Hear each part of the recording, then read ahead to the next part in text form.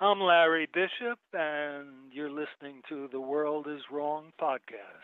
We're here to tell you how the world is wrong. The world is wrong about The Ben Stiller Show. Welcome to The World is Wrong, an extremely positive podcast where we celebrate films and film artists the world is wrong about. My name is Andras Jones, and I am but one of your hosts. And my name is Brian Connolly, and I'm also a host of this show. That makes two hosts of this show, and we are they. And this is not Mr. Show. No, this is the birth of 90s comedy, I think.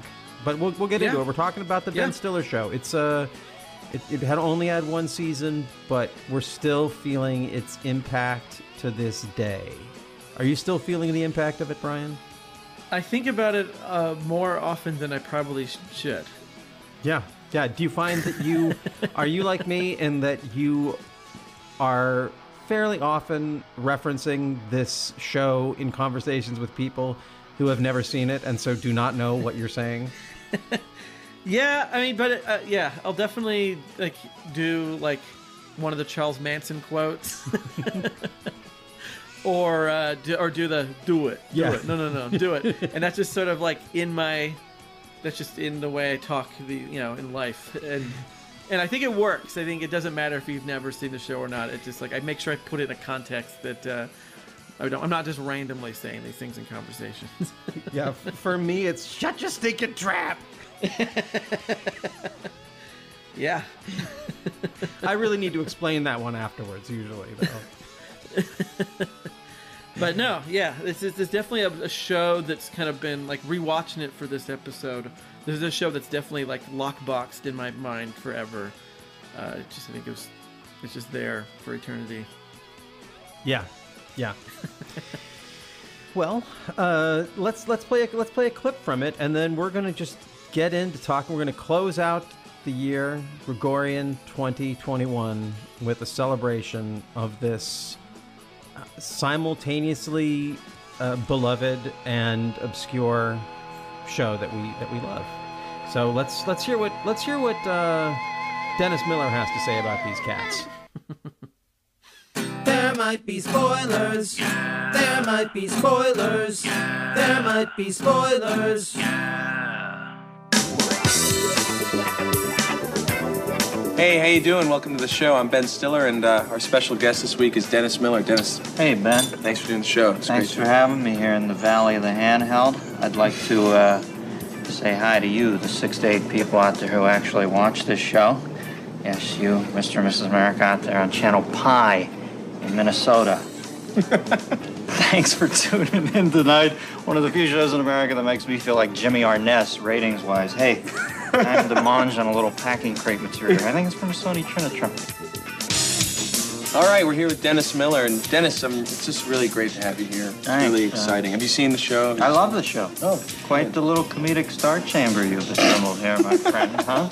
Love the cast. You got Janeane Garofalo, Little Miss Post Everything, Lucy Van Helsing to Robert Smith's Count Dracula. Wild hairdo, sort of like Peter Gabriel on the Foxtrot tour with Genesis. Yeah, Andy Dick. Andy Dick, Martin Short, stretched out on a rack for 2.5, 3 hours. Andy, great name. Don't change it. Look good on a marquee someday when you're doing films. Parents show up, think you're doing gay porn, okay? Who else do we got there? Bobby Odenkirk used to be a writer for Saturday Night Live, a faceless scribe.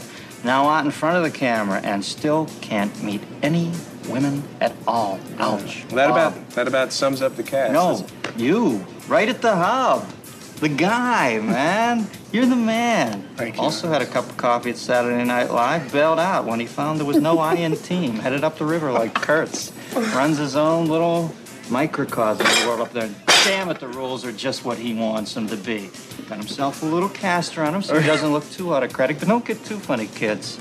Might be Hoffaville. I love the show. Thank you. All right. Well, let's go to a little film. That's your part. Go ahead.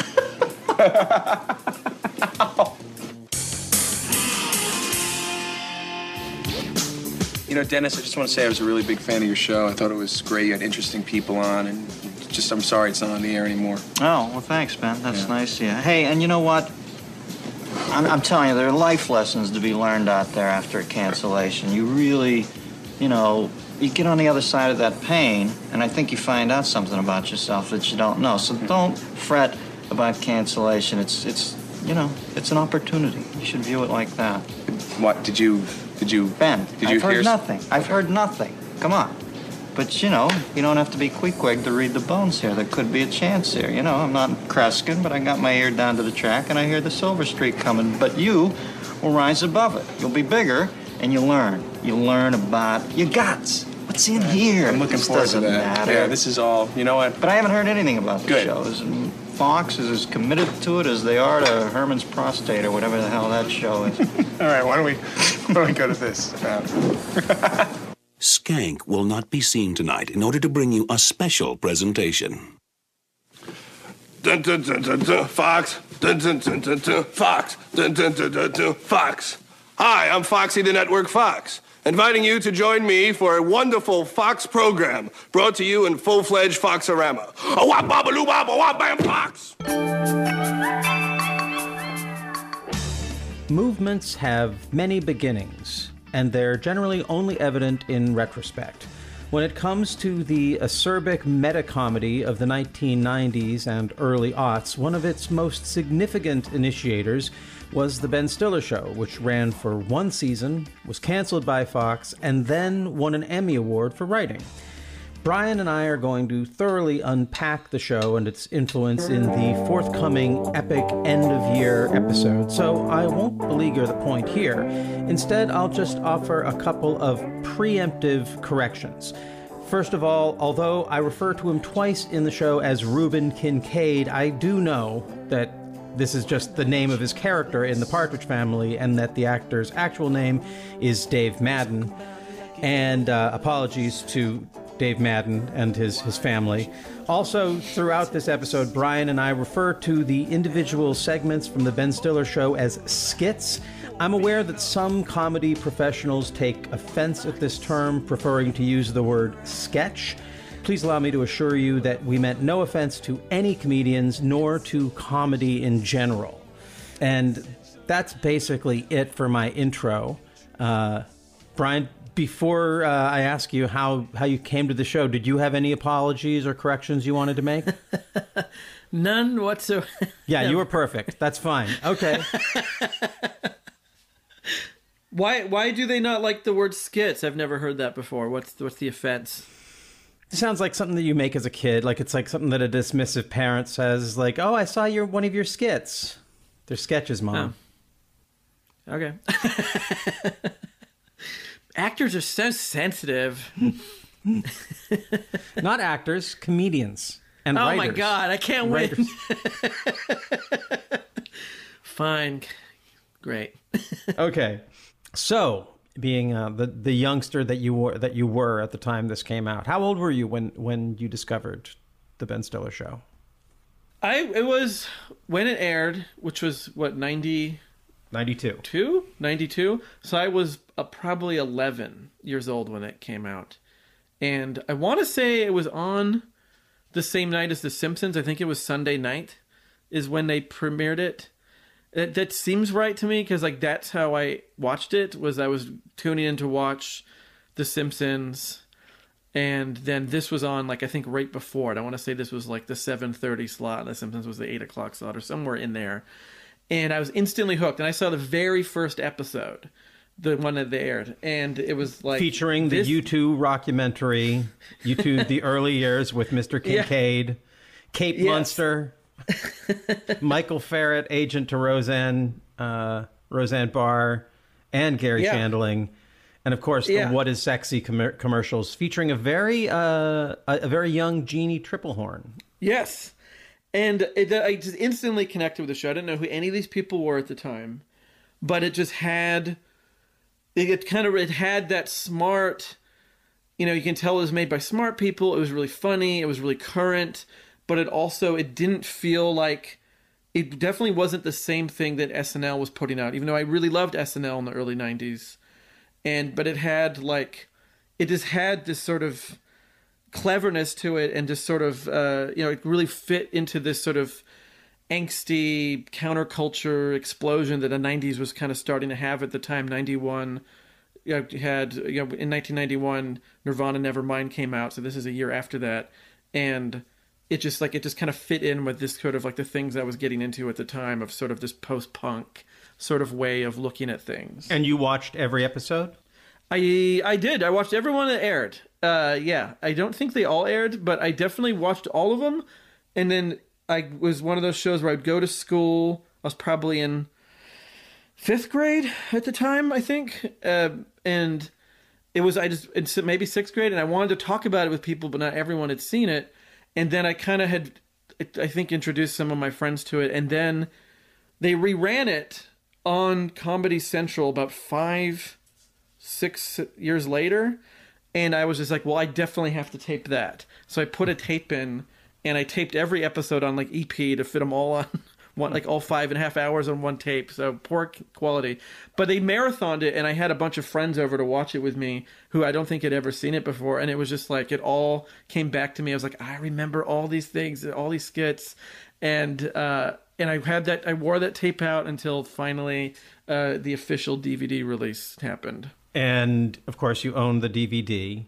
Did you mourn when it was canceled? Did you feel which had a greater impact on you, the cancellation of the Ben Stiller show or the death of Kurt Cobain? It's weird. I don't know if it's because when you're a kid you don't notice these things, or you just I never realized there were certain shows I was into that were considered failures or that were canceled because networks would just stretch it out, or they'd rerun it. So many of the cartoons that I liked as a kid, I realized I only had one season, but in my mind they were on for years. And so it never really occurred to me that it didn't last. It just was on, and then it was gone, and then some new thing was on, and I watched whatever that was, and I just never... I'm trying to think if there was any show at all where I was like, oh man, where did that show go that I really liked? I don't think that ever really happened as a kid. I got more in tune with that when I was a teenager. But I think this just was good. It was gone. And I didn't really think about it being canceled or not being canceled. Because then soon after, all of these people were in other things. So just sort of I'm just I'm continuing to enjoy these people in other stuff. So yeah, I don't really remember it just being gone. Got it. Well, my experience is a little bit different because this was the show that turned my friend Andy Dick into a star. And I'd known him for years before this. And that's always an odd and exciting experience. You get a kind of vertigo. And then when it ends up being something that's so good, it's just exciting. So I and that's also how I got to experience news radio. So that was just a good and exciting time. And we're going to be talking more about my friendship with Andy later on in this episode, so we don't need to go into it too much. I think I probably didn't. I wasn't in 5th grade. I wasn't watching TV regularly on Sunday nights. So I think I only saw a couple of episodes when it came out, and I really just heard a lot about it. And then I think I might even have got some videotapes from Andy of episodes. But then for me, it was the DVD when I watched the DVD. And then when I watched the DVD, there's a special where they talk about the making of, and there's this part where Judd Apatow is talking about how he ran into Ben Stiller at the taping of Elvis Costello doing Unplugged, MTV's Unplugged. Mm-hmm. And I was at that show. I was in that line with them, which again is that kind of vertigo about this film. Because as a performer, as an artist, one hand, I'm very happy for Andy. And there's also this sense of how did I miss out on being a part of that? Because I was all whether it was through Andy or being at this show or just being around it and having so many people who were either in my life or adjacent to my life caught up in it. And then I remember, it's because I moved back to Olympia to be with, this gets into a sad story. My dad got sick and I had reasons that I had to leave LA at that time. But I don't know. That's sort of my experience with this show, is one of just as a fan being blown away, and then also as a person feeling this odd sense of, I don't know, like a subtle, like a shark swimming by your leg or something. Like I was very close to being bitten by this thing in one way or another, which is a fun feeling. If you've worked in, I guess, in any field, when something kind of blows up next to you, it's an exciting experience. If you haven't experienced it, then I hope you do someday. If you're out there listening, I hope you get to watch one of your friends become famous in a really funny show. So why don't we start talking about all the people who are involved in this? And I think since we brought him up, let's start with Andy, because in preparation for this, I actually I'm in LA right now. I went and hung out with Andy last night to try and just fill in some gaps. Which by the time of night where I was hanging out with him, it was a little bit more difficult to fill in some of the gaps, but he's doing okay. But Andy, I've known him since we met in 1988, right after I'd done the film Far From Home with Anthony Rapp, and he and Anthony were good friends from Chicago, and that Andy was part of the Second City troupe in Chicago, or he did work with Second City. He and Dino Stamatopoulos were doing comedy together in Chicago around that time and making films. And so, so when Anthony introduced me to Andy, I had the experience that I think probably everyone who met him at that point had, which is that this guy is a pure comic. The word genius is a word that is thrown around, and it's not really appropriate in this case, but it's the word I always used was the comic monster, which is a kind of genius. Like he can't, like the monster can only do what the monster does, and in this case, what this monster does is be funny. So that is really, I mean, he doesn't know how or why he is able to be funny. He just is in every single case. And that's been a blessing and a curse for him. But in terms of meeting him, there was this sense, and again, I don't know if you've ever had this, but if you meet someone, I guess for myself, if you meet someone who's just incredibly talented and makes you laugh whenever you're around them, you cut them a lot of slack.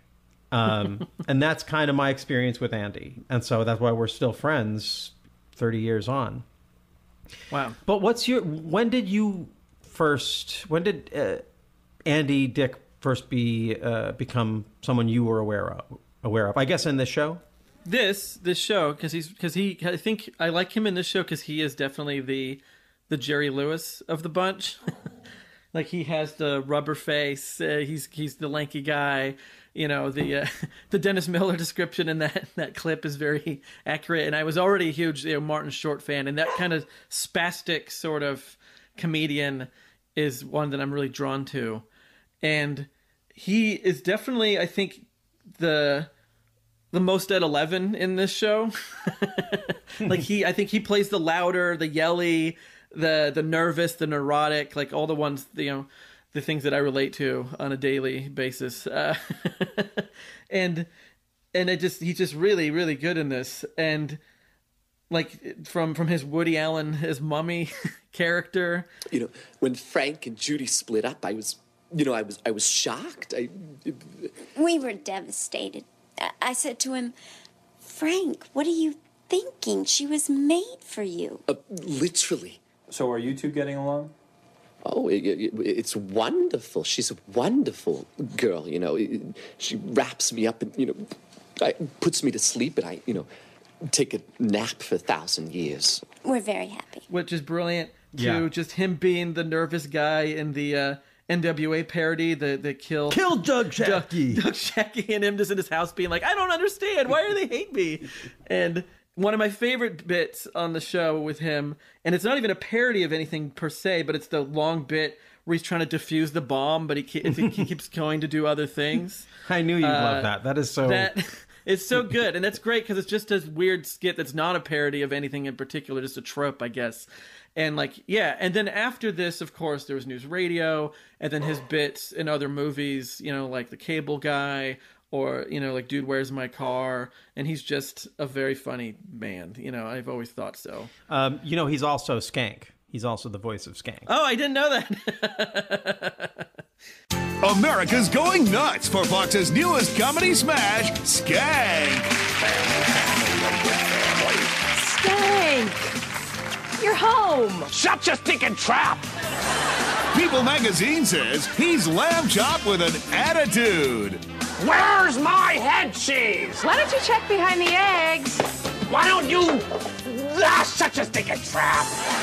Entertainment Weekly calls him Archie Bunker with pink hair. Did he have the Skank puppet still? Did he have it in his house? So in the place where he's staying, I was visiting him. He's hanging out in this sort of artist's flat, like in downtown LA.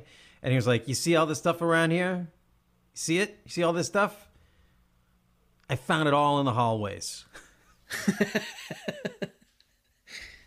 So I didn't see the sock puppet, and that was Skank. So I have a feeling he did not. He has not held on to that. It's maybe it'll end up in some museum of the new Oscar museum that they opened up. So you followed him from this, and then News Radio, and then you see him showing up in other films. But unlike the rest of the cast, he never got to do another big... Well, he got to do the Andy Dick show for MTV. Yeah. But I don't think as many people saw that. I think it's brilliant, and I'd love to do an episode about that at some point. We actually... Our friend who sent us the Brown Bunny commentary also sent us every episode of the Andy Dick show. So we will be able to do that at some point. But... knowing Andy, there is, and there's even a piece of artwork that was on his wall for a long time, several pictures of him with a note from Judd Apatow, basically saying, "And Andy, when you're the good Andy, you're the best comedian in the world." And I feel like there's this sense of anyone who knows him of that maybe that's part of the comic monster, because the monster is a tragic figure. Like everyone who knows Andy knows that he has the capacity to be the best and funniest person in the world if he could get out of his own way, and he has not been able to do that. And that sort of from the Paul Williams way of looking at art, he has chosen the life over the art. And, that's Andy Dick. But in this, he is as pure. One of the things I was asking him was like, how did you get so ripped for this show, man? Yeah, I mean, Ben Stiller is supposed to be the guy with the, he's showing off his chest. And then when Andy takes off his shirt in the show, you're like, holy cow, man. I was like, were you, I imagine the two of you in the gym together competing. And he's like, no, there was no competition. I just wanted to be the sexiest I could possibly be. You succeeded, Andy Dick. You did. You were, in the Beverly, was it Malibu High? No, what's the high school show? Melrose Heights 902102402. So that's Andy Dick. And I guess also I should just say I've also written lots of music with him. We've made several records together.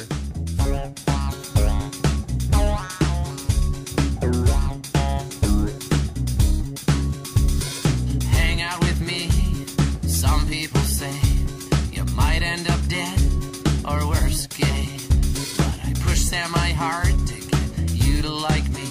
Now I'm in your bedroom on your TV, and you can't turn me off or remote control that.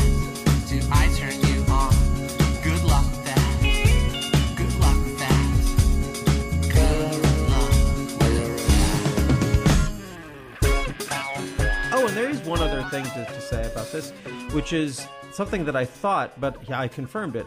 So Andy brought Dino Stamatopoulos onto the show, and according to Andy, Ben didn't want Dino or any of Andy's friends associated with the show, which I understand.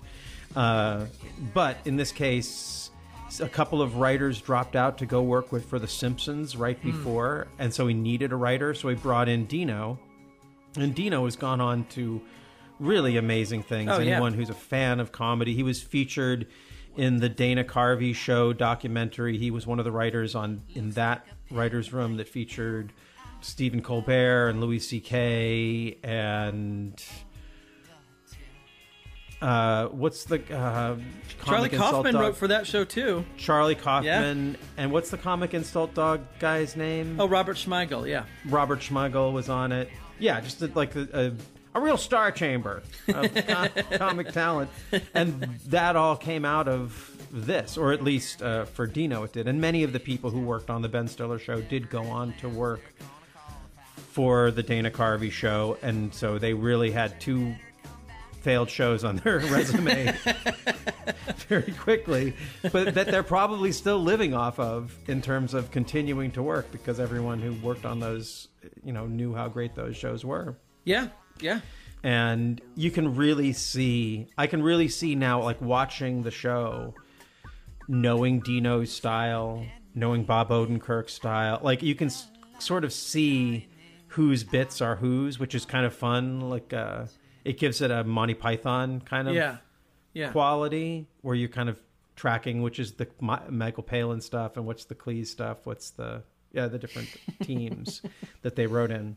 So so Andy brought Dino in, and again, Dino's another one who has gone on to really amazing things in the comedy world. If you ever watched the TV show Community, he played the character Starburns in that show, and has gone on to start Starburns Industries with Dan Harmon, and they continue to do exciting things, including at one point being the network that hosted the Radio 8 Ball show. So, as you can see, this is going to be a very self-referential end-of-the-year show. I know or have interacted with pretty much everyone in the show at one point or another. So, sorry if that becomes annoying. I can't help it. It's my life. Maybe I'm feeling the whiff of Janeane Garofalo coming, because we're going to be starting now. Let's talk about her, and I know that she would, or at least her character would, mock me for dropping all these names. So she is so good on the show.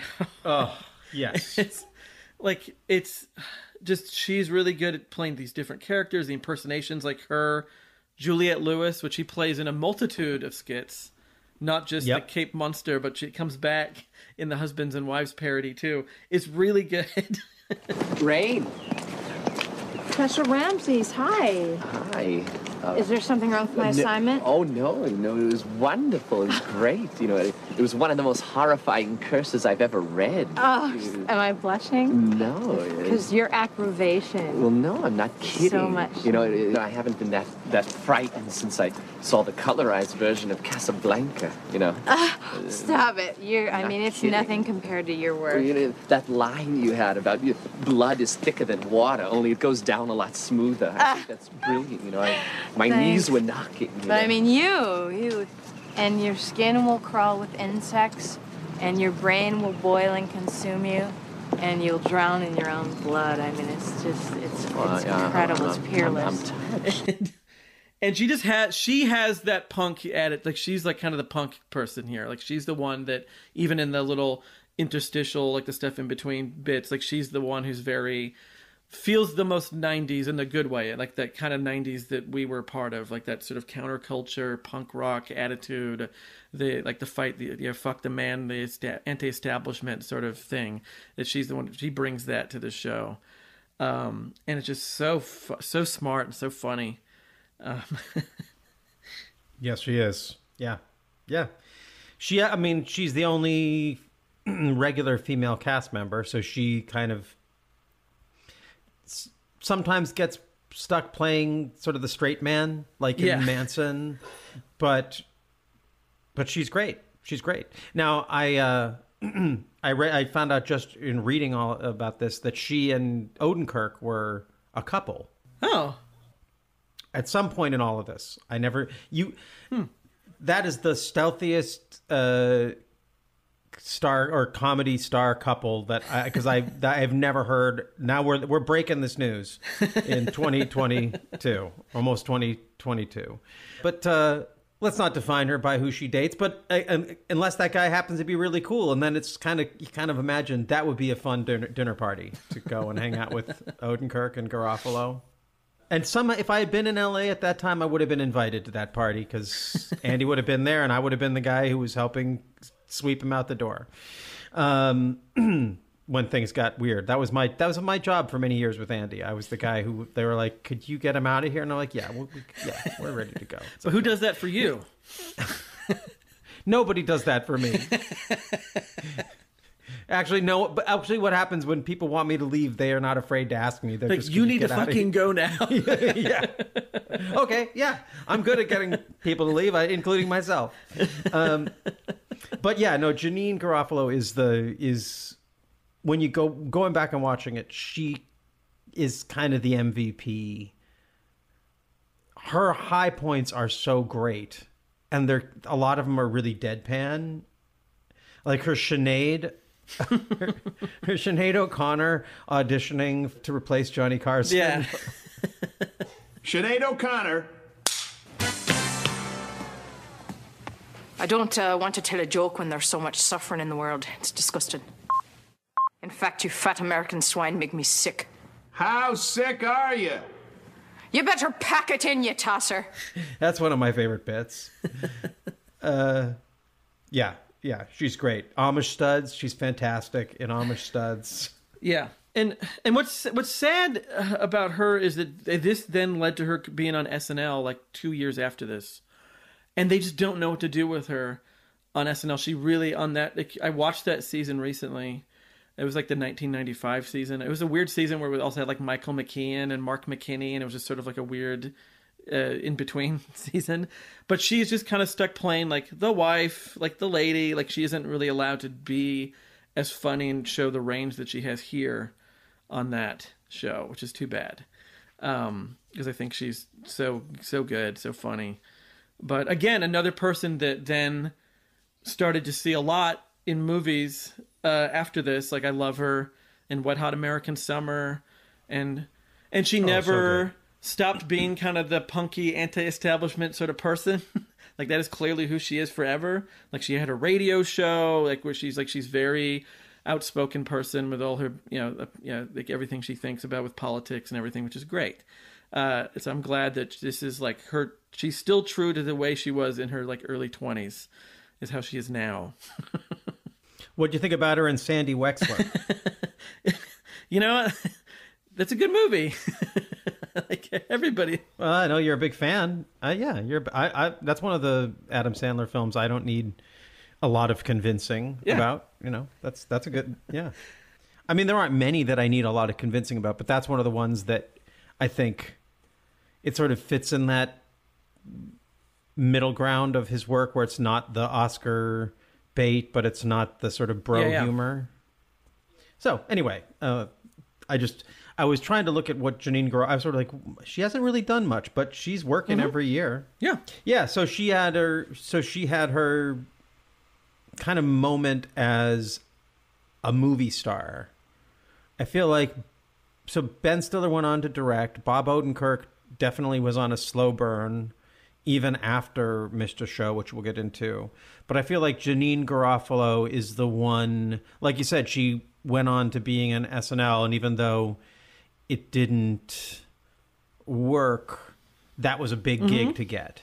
And she started playing like the best friend in lots of sort of playing that character, being the snide voice of the 90s until Sarah Silverman came along. She's really good in Romy Michelle's High School Reunion as that character. There's that weird movie with her and Uma Thurman. Was that movie called? I don't remember what that movie's called, but that romantic comedy sort of thing that she did. I hadn't really thought about it, but do you feel like there isn't room in in comedy for Janeane Garofalo and Sarah Silverman? Because it does feel like once Sarah Silverman came along, Janeane Garofalo lost some of her heat. I think it's more just this. I hate to be getting into replacement. I think it's more just here, the sad state of Hollywood that, like, once a lady turns 30, they are done, and they want to find someone younger. It's just, dudes are gross. That's how it is. It's like, oh, you're 30? Well, unless you're Susan Sarandon or Meryl Streep, we don't want you. Get out of Hollywood, please. Like, that's sort of the shitty way that Hollywood works with women. Like, men, you can get old and ugly and still be in things.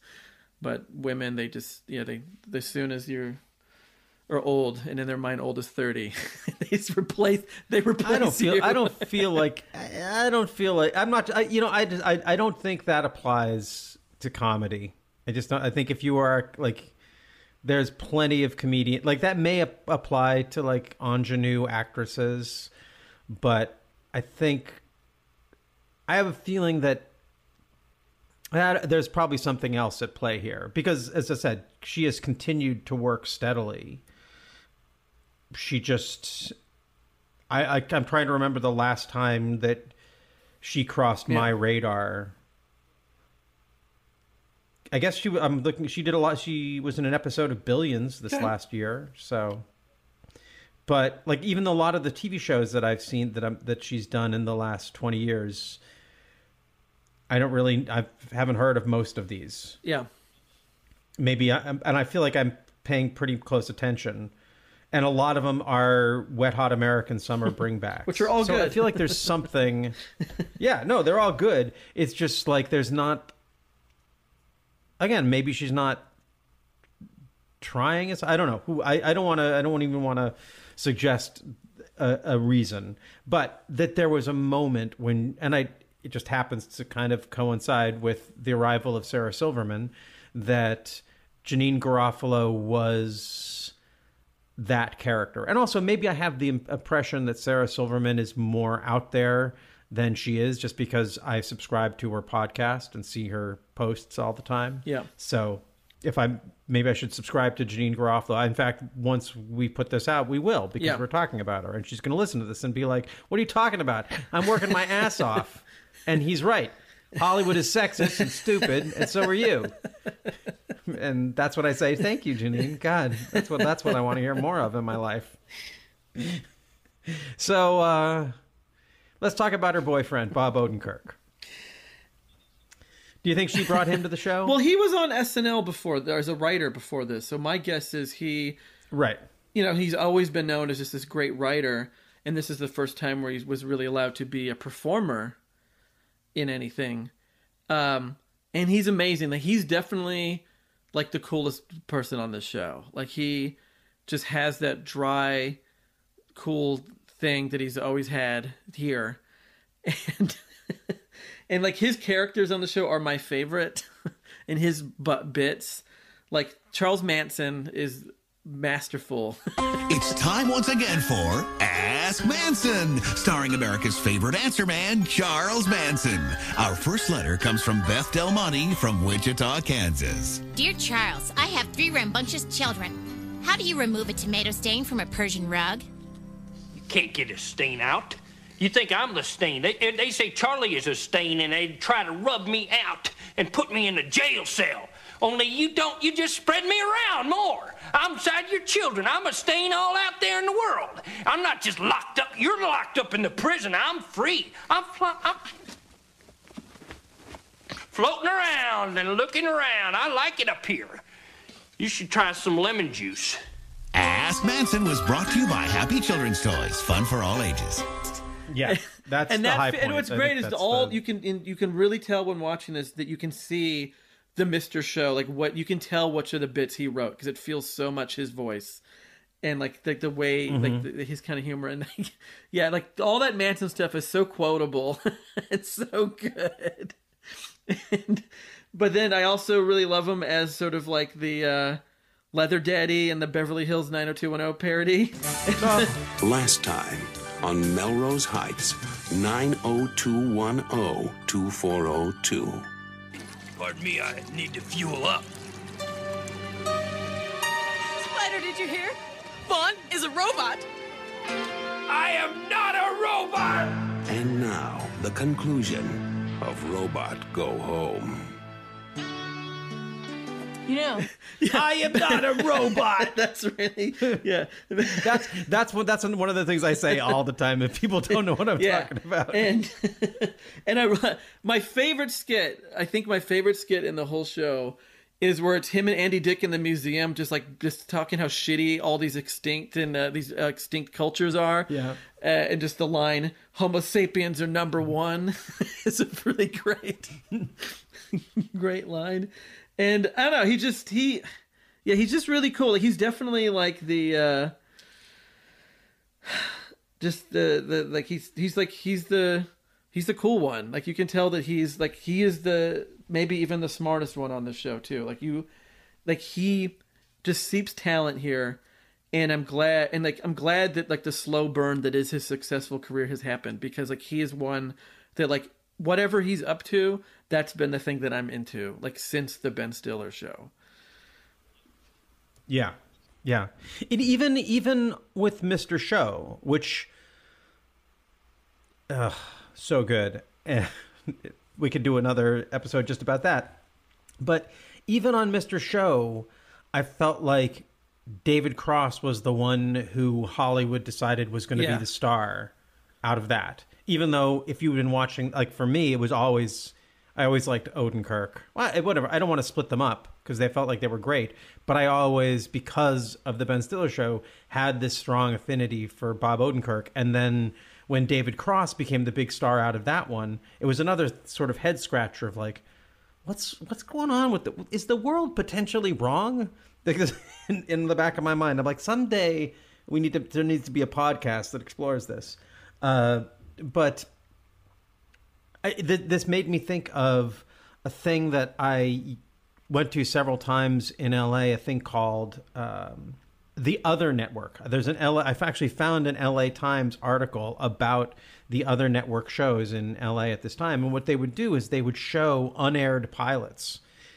And they actually had a night just on Bob Odenkirk. They had an Apatow night because he had many never made pilots, and there were several that Bob Odenkirk did.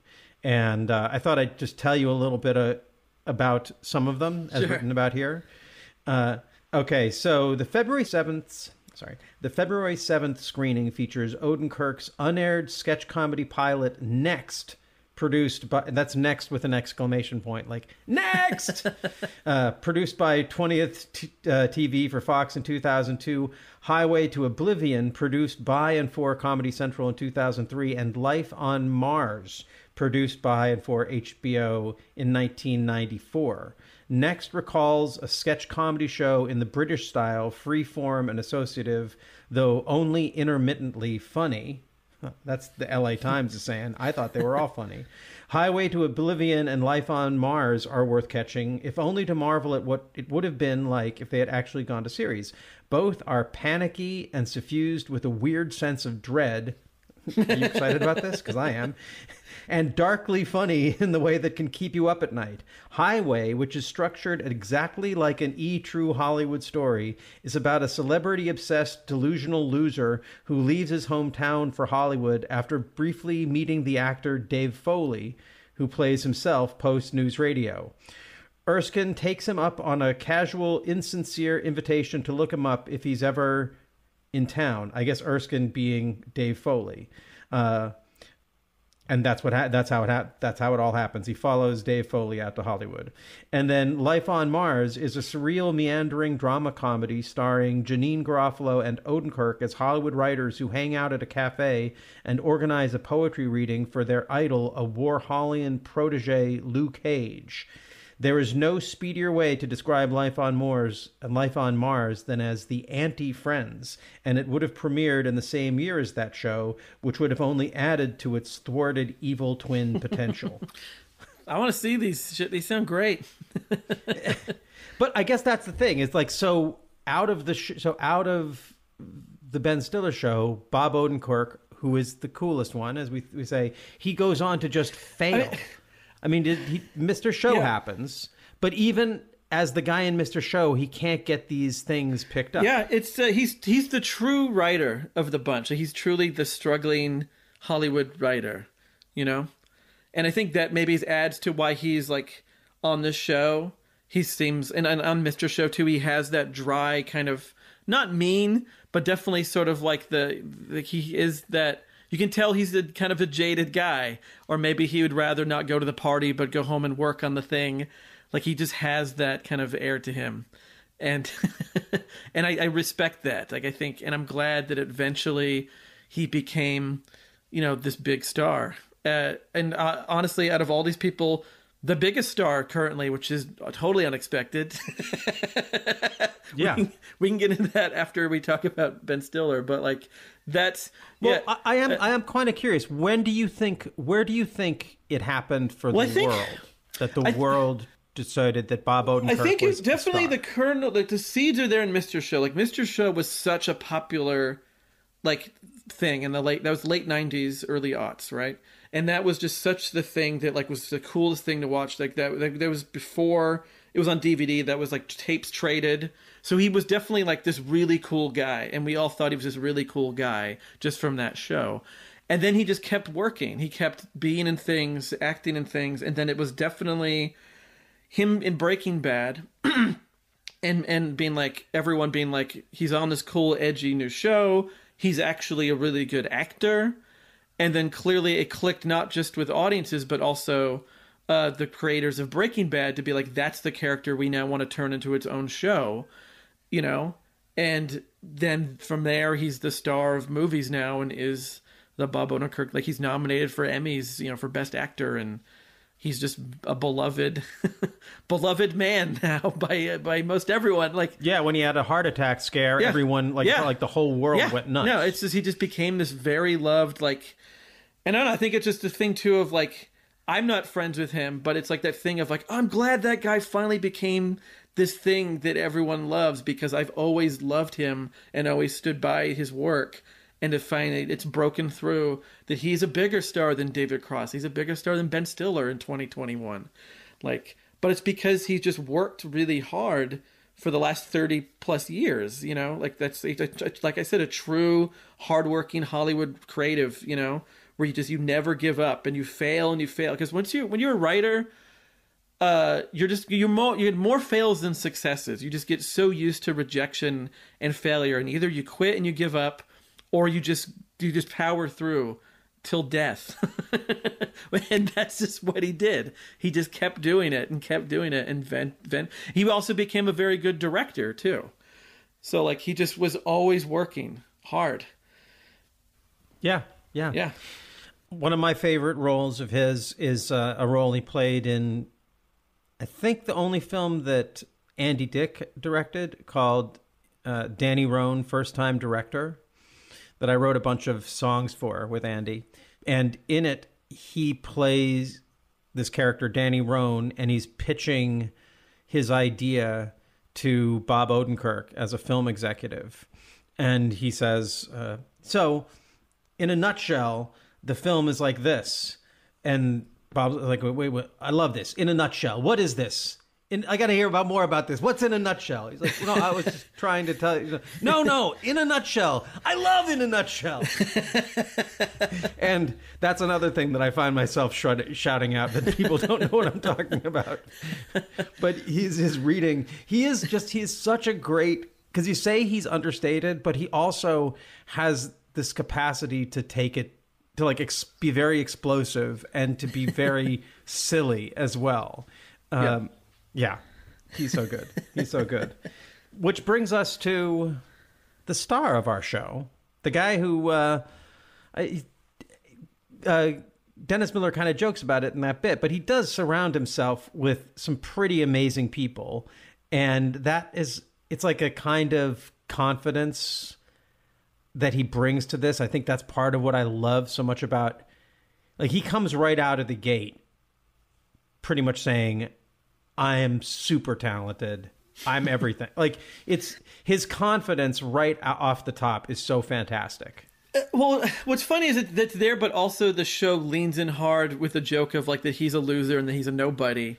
at the same time. Again, a sign of how confident he is. That's part of it. It's the only way it works. And that's what makes it so good. Like, he could have just been like, I'm this funny, talented guy, but the fact that he breaks that apart constantly on the show, that he's constantly the butt of a joke, like especially in those bits of his video diaries, and he's just showing like this horrible moment in his life over and over again, or whenever he has a special guest on, he is the heel. Like, he is the butt of the joke always, and constant jokes about like, who are you? Like this show's gonna fail, and like, and I think that's great. And it did, but it's like, I love like that kind of comedy really works. Like, that makes him more endearing, and it makes him. You see that how talented he really is then, because if he was too confident, maybe you'd want to see him fail or something. I don't know. Because there's certainly comedians that come out just being like, I'm great. And then you're like, no, you're not. You're full shit. And then you want them to fail. But I mean, Ben Stiller is like, his characters are legitimately great. Oh, yeah. No, and what's crazy is like, it feels like with this show, I mean, with all these people, they all just kind of came out of nowhere. It's just like that great thing of, but it's different. It's not like Kids in the Hall. It's not like these were people that were in theater together for years, honing their craft together as a comedy troupe. They just, Ben Stiller and the producers just pulled together this amazing talent of people, and it's great that Ben Stiller, much like Adam Sandler, is not afraid to surround themselves with people that are maybe even more talented in certain ways than them, and it just makes them look better. I think it doesn't make them look less funny. It just everyone helps each other out, especially on this show. But man, his range, like the characters he plays in the show, there's so many different types. Like, he's a great actor. I think he's the best. He's the best actor in this show. Like, it's like the characters, like just starting off with him doing that great Bono. It was very difficult for us when we were starting out. We had this horrible old manager who didn't understand what we were trying to do with our music. I loved those boys like they were my own sons. They came to me, you know. Oh, yeah. Mr. Kincaid used to drive us about in this ramshackled old multicolored school bus, taking us from gig to gig, screaming about how we were going to make it big in show business. I was full of ideas back then. He wanted to get a little girl to play tambourine with us, but we nixed that one. With Bono, it was always about the message. So I gave him a message. If Joel Wasserstein doesn't have fun at his bar mitzvah, you're not getting paid. Comprende? Baruch atah Hashem, Eloheinu melech haolam, asher natan lanu Torah emet. Yeah. Thank you. Well, I hope you're all having a good time here at Joel's bar mitzvah. We're all real proud of him. Look at him, the very vision of manhood. And how about Leo Krupnik, who made that great gefilte fish sculpture, huh? Everybody taste the gefilte fish sculpture, it's great. Okay, Joel, get up here. Come on up here, Joel. And I hope everybody's ready to dance the horror and the hokey pokey soon. I don't want to see anybody sitting. Let's give him a hand, Joel. Yeah, today Joel is a man. Okay, Edge, play the blues. And it's so spot on, it's so funny. And it even has, references to the Rattle and Hum movie with the spotlight and all that stuff. And yeah, the impersonations are great, like Oliver Stone doing the Oliver Stone land, which that's the Warner Brothers lot. The Oliver Stone land, that's totally Stars Hollow from Gilmore Girls and The Town of Gremlins. But like his Bruce Willis is amazing in the Die Hard skit. Yeah, it's like all his celebrity, like his Pacino when he does the Beethoven audition with Beethoven, I knew it was you, breaking my heart. But then just the weird original characters like the pushy guy who wants to make celebrities do stuff to his wife. The no, do it seriously. Where he's like just hounding, just like bothering Casey Kasem while he's trying to have dinner and making him dress up as a waiter. And that character, I love that character. Excuse me. Hi. You're Casey Kasem. You're unbelievable. Oh, thank you. Thank you very much. No. Seriously, I'm telling you. You blow me away. Well, it's really nice of you to say. No. I'm telling you what you do. It's really amazing. It's fabulous. Yes, well, can we get No. I'm telling you. What you do, I really get it. I get what's going on with you. It's amazing. Really. Great stuff. Yes. No. Really. Do me a favor. Say, coming in this week at #1, It's Lionel Richie who's stuck on you, huh? No, I really don't think I can do that. No. Come on, do it. Seriously, do it. Come on, do it. Coming in at #1 this week is Lionel Richie was stuck on you. That's great. You get this at home all the time, right? That's great. All right, do Shaggy from Scooby-Doo. Come on.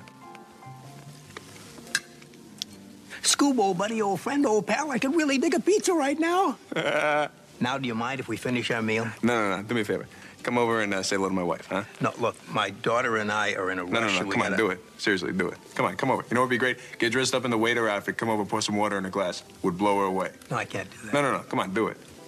No, I'd love to do it, but I No. can't. Seriously, do it. Do it. And then there's the weird kind of Tony Robbins type character, the look at my teeth, they rule you. That's great.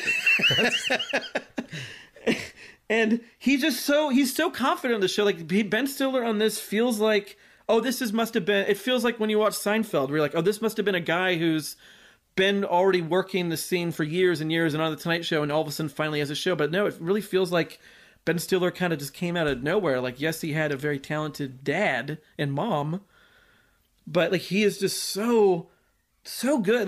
I wonder do you know, like, how did he get this show? Like the be able, like whatever he came up with to convince Fox to do this show, it's clear that he is very talented, and following his success through the 90s was really exciting to me because it allowed me to constantly remind people of this show.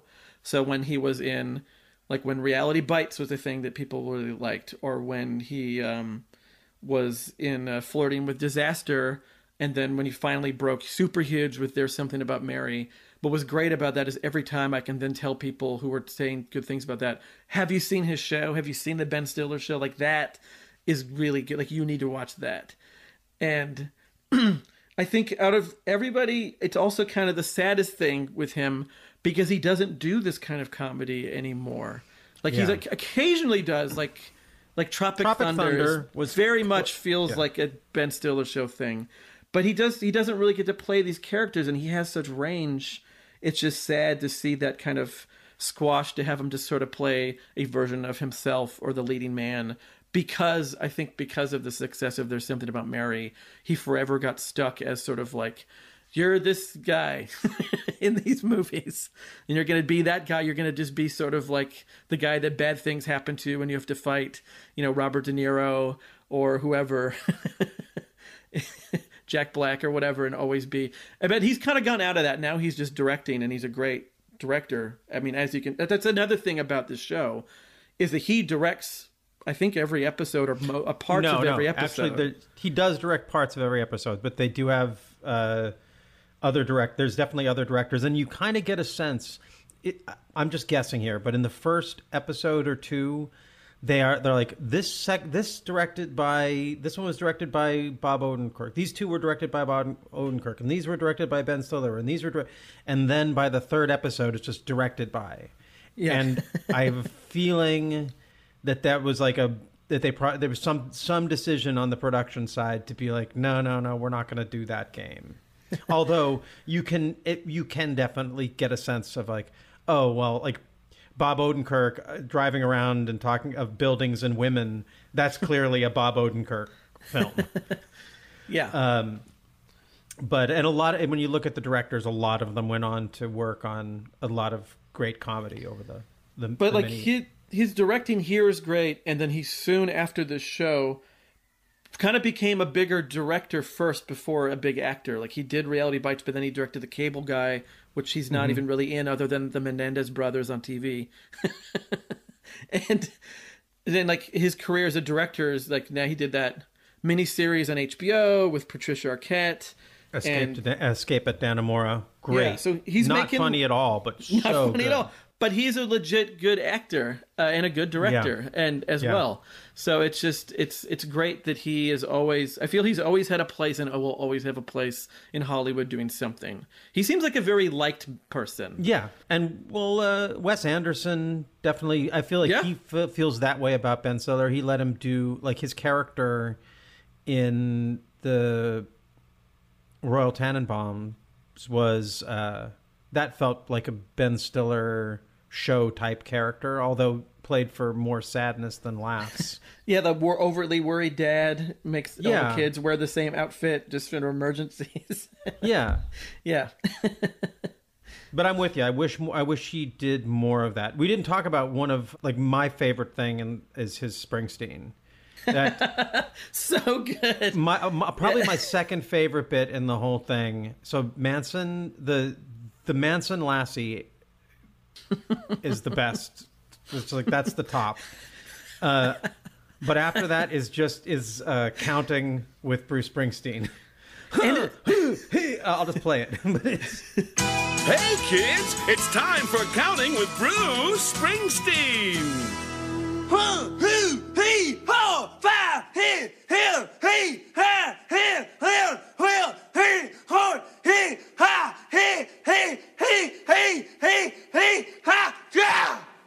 All right. What did I get up to? And it's funny that all the stories of they do of him, like, you know, doing the show at 3 a.m. and playing for hours, and then cleaning up after everybody, and then like curing like Andy Dick of his hangover or whatever. Like just going through the whole like shave. Oh, he gives him a shave. That's what he does. He gives Andy Dick's character a nice shave. Oh, no, but my is when he. So my favorite is like when he takes Bruce Springsteen out. Like those are good, but I feel like they're a little bit on the nose once they've introduced the character, and then they have him cutting Gary Coleman's hair and teaching us how to count. That's when I'm like in heaven. Why did he make his Bruce Springsteen so ugly? Like they really make him not look like a good look. Because Bruce Springsteen in real life is a very good looking man, but here he just doesn't look. He just makes him look kind of ghoulish. So I feel like so the makeup for the show is both great and terrible. Like the Oliver Stone makeup, it all looks like it's caked and falling off. Like it's very ugly makeup for most of them. Yeah. And some I of them really work. What were you going to talk about? Like, about Tito Gallegos, the Pig Latin lover? Yeah, because that also is one of the best things I've ever seen. Arrivederci Records is proud to present the debut of Mr. Tito Gallegos, the Pig Latin lover. Oh, say beautiful babe.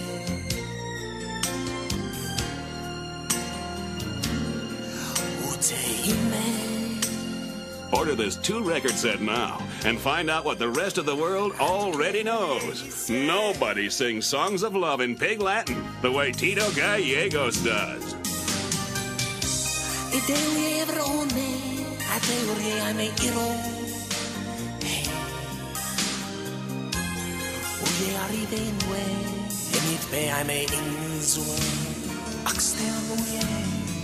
I va che stay in fe on the ide and I may also at the ISJ and ke usle ISK I may away. Listen as Tito brings Broadway into your home.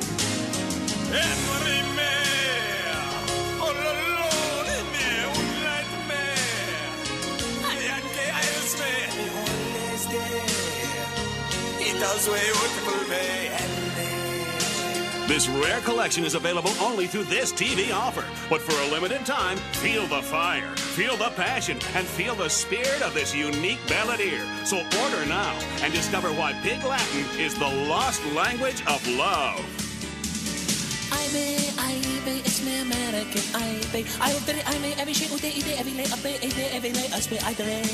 Okay, Aune. All Ager may edit Cray Arts K accepted.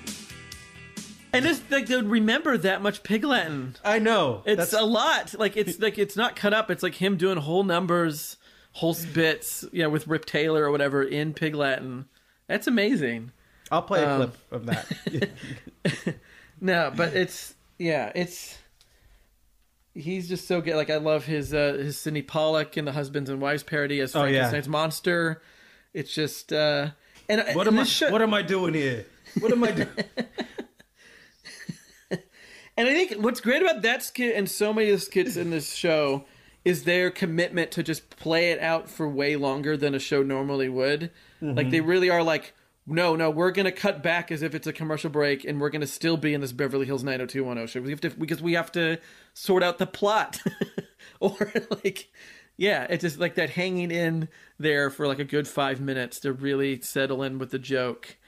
And just how spot on the parodies are. Like the Cape Monster, like so many of the shots that are just replicated from the Scorsese movie, like just done really well. Or the Few Good Men parody that they do.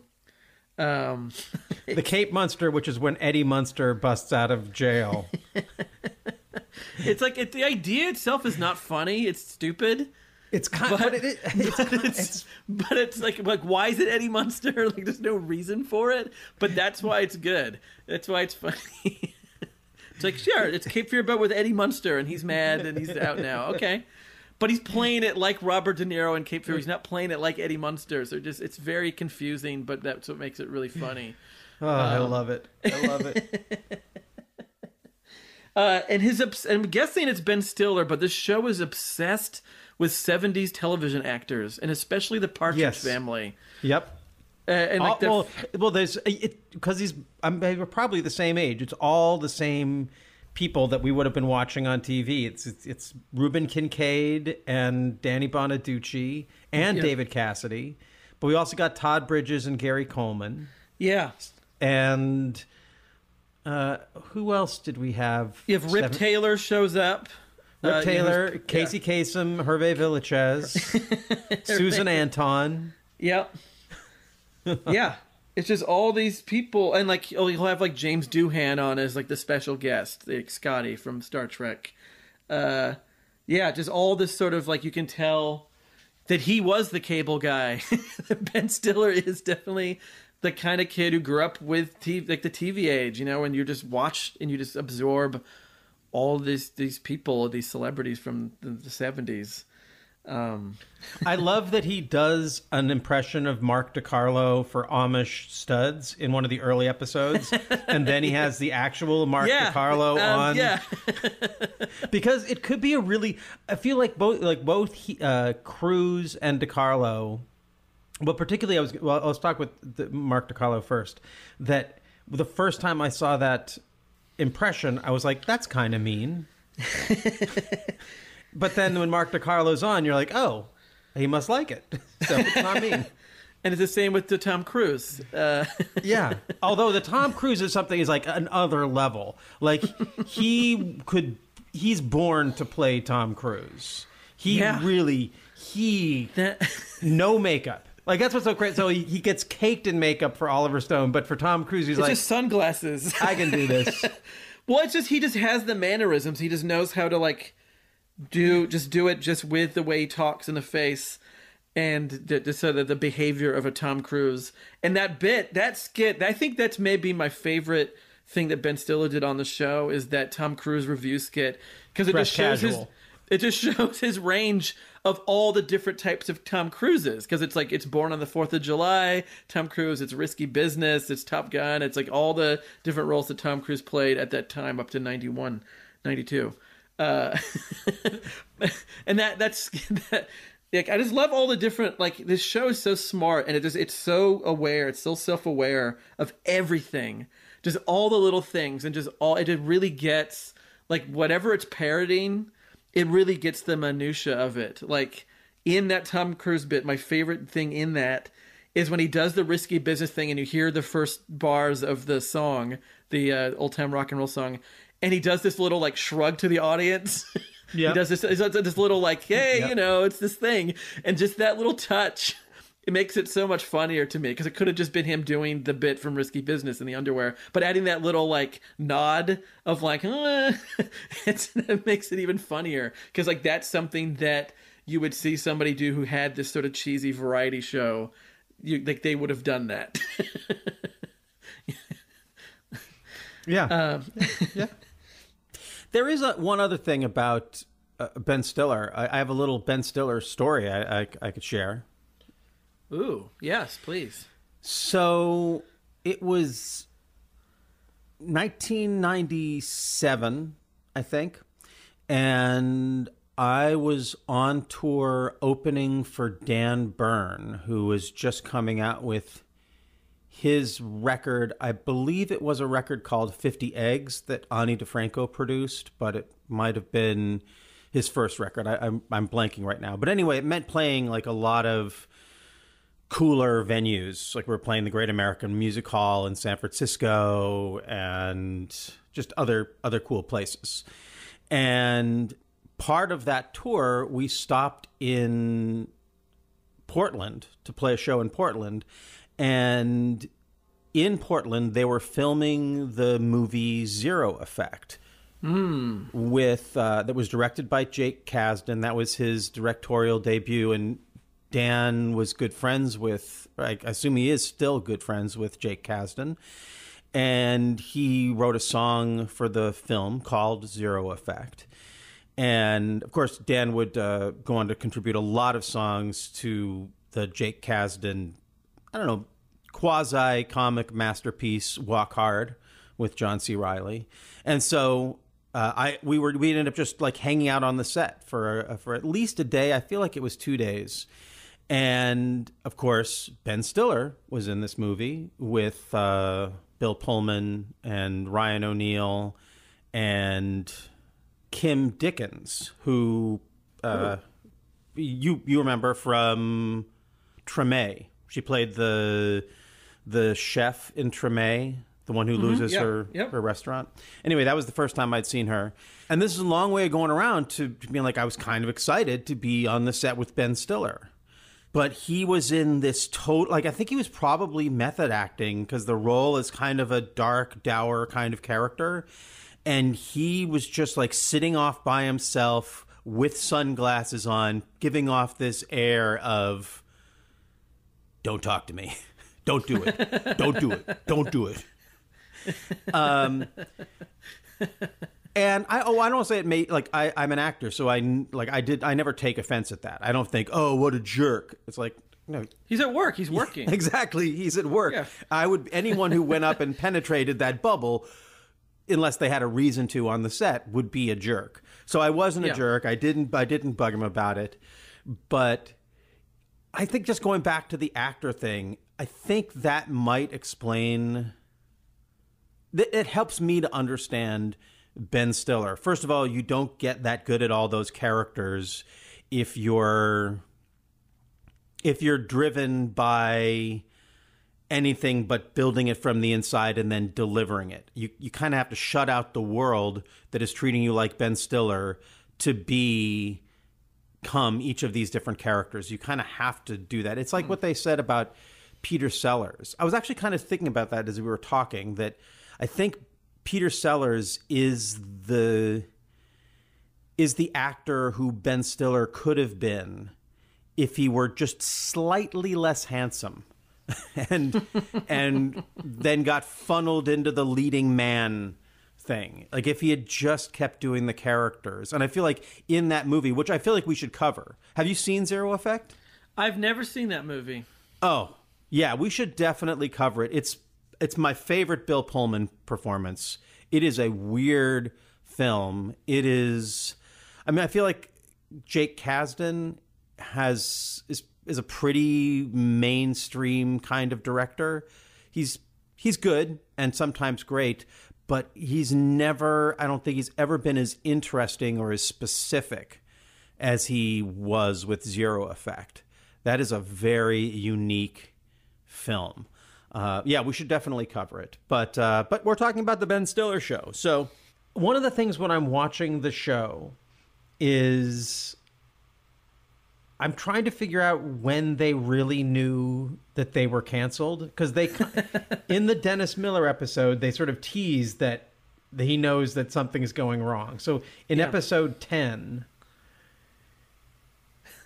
Like, it's just, I always like to track the evolution of a show. It's just interesting. So as this show is finding its legs, the legs are getting cut out from underneath them.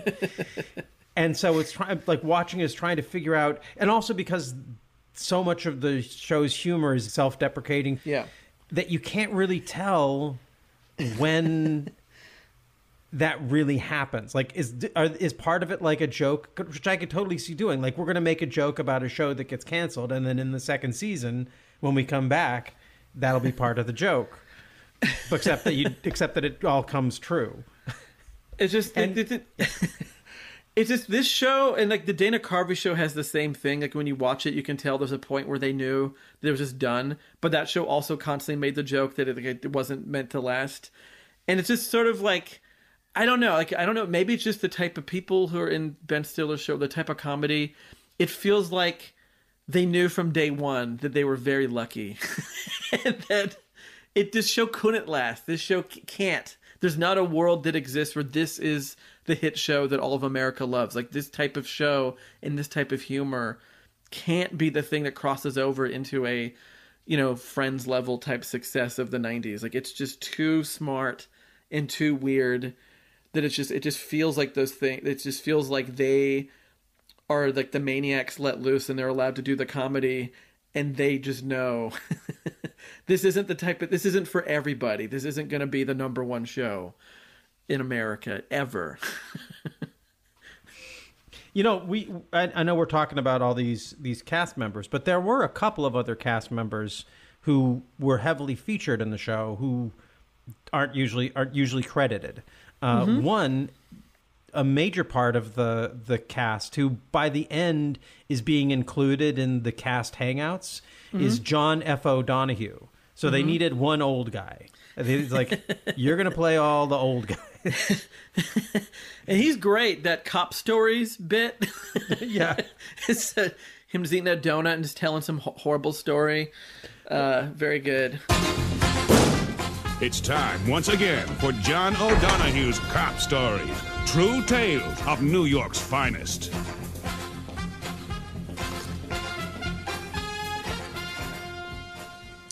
It was 3 p.m. My partner and I were positioned in front of the Olympic Savings Bank. We had gotten a tip that there was going to be a major heist at exactly 3:15 by a splinter group of the Jamaican Posse. This is the same group that attempted to blow up the president's motorcade, so we were ready for anything.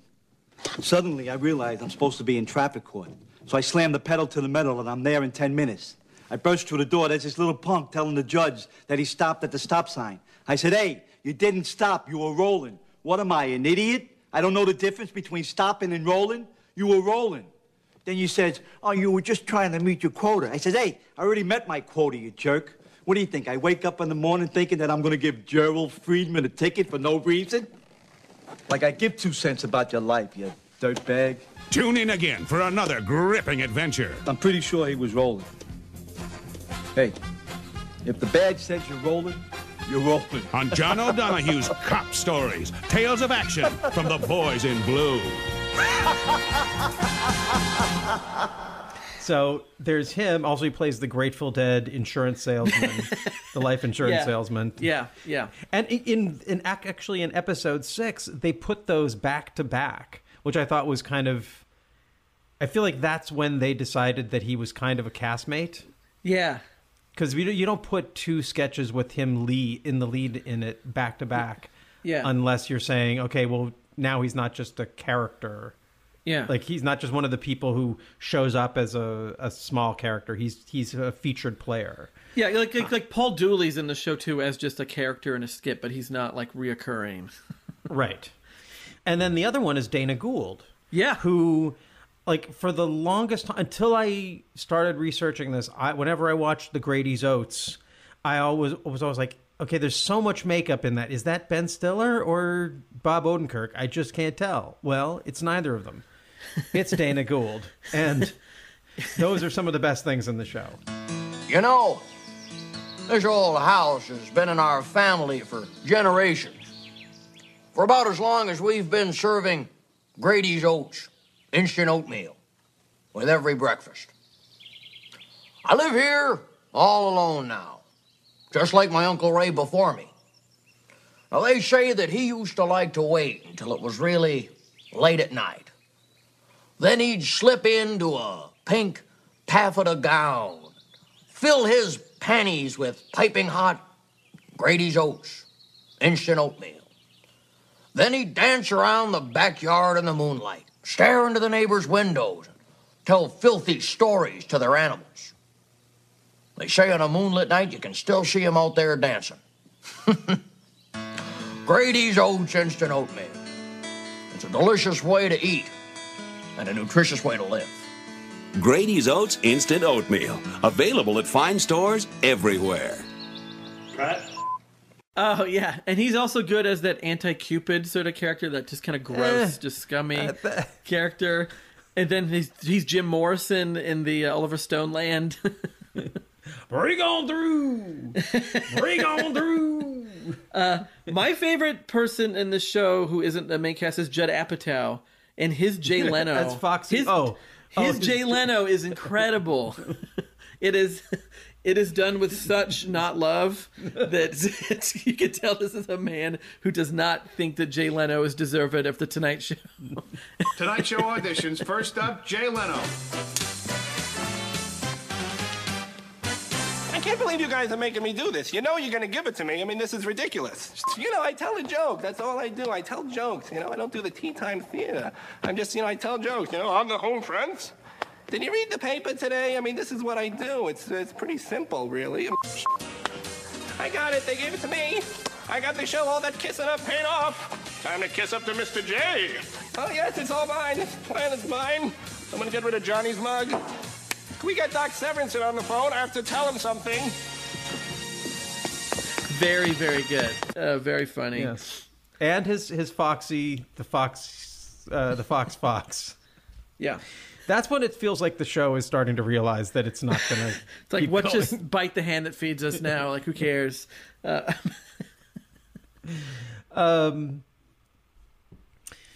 Yeah. So other, Dweezil Zappa did the music for it. Mm-hmm. Yeah. I don't know. Do we need to talk about Dweezil? He's another guy that was just sort of like became a little star in the 90s. And he had, did you ever watch the show? It was him and his brother had a variety show, or it was like a game show. And I don't even remember what it was called. But that was only on for like 8 episodes. And it was like a battle of the sexes sort of thing, but with celebrities. But it was sort of like if the Man Show was a game show, but hosted by Dweezil Zappa and his brother. And it's just very strange. And then they play called music. Happy Hour? Yes, Happy Hour. Oh, yeah, that show's amazing. Okay. There may be a future episode about Happy Hour in it, but like that is such a weird time capsule, that show. And I don't know, there's something about him too that he's the son of this creative genius, Frank Zappa, and then he definitely has like the music sounds like a Dweezil Zappa thing, and yeah, it just it just fits with this sort of 90s counterculture sort of this group. Like, this show was the first time that I feel like Hollywood made anything with these kind of outcast comedians. Like, these aren't the people on SNL, really at the time. These aren't the famous Ben comedians. Stiller was on SNL. I mean, yeah, right? That's the thing. Ben Stiller was, and Bob Odenkirk wrote, and Janeane Garofalo was, but it wasn't a fit. It didn't work, you know? Because they're part of this sort of LA alternative comedy scene that became the dominant comedies. Like, this is pre like Patton Oswalt and Sarah Silverman and all these people, Paul F. Tompkins, like when that became sort of the comedy for every like before Judd Apatow was making movies and all these people, like this show is sort of like the American Graffiti of alternative comedy, because David Cross even shows up on this show. Yeah, right at the end. So it's just like, this is that kind of like, even though this show wasn't the big hit at the time, it was the trunk of the tree that all of this comedy came off of, that became the comedy. It was maybe just a little too soon for it to kind of connect with people. Like, it was a few years too early. Yeah. Or just right on time for, it was actually perfectly zeitgeisty. It's just Fox didn't know what they were dealing with. They actually won an Emmy after they were canceled for writing. For which episode? I think it was just for the show. Oh, yeah. Well, like best writers, on a variety or comedy show. I should look it up. Outstanding individual achievement in writing in a variety or music program for 1993. That would be Judd Apatow, Robert Cohen, David Cross, Brent Forrester, Jeff Kahn, Bruce Kirschbaum, Bob Odenkirk, Sultan Pepper, Dino Stamatopoulos, and Ben Stiller. They all got Emmys. And the Emmy goes to the team from The Ben Stiller Show.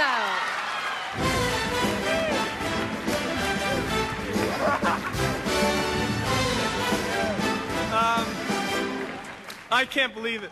Somebody had to represent the Fox network tonight, so we showed up.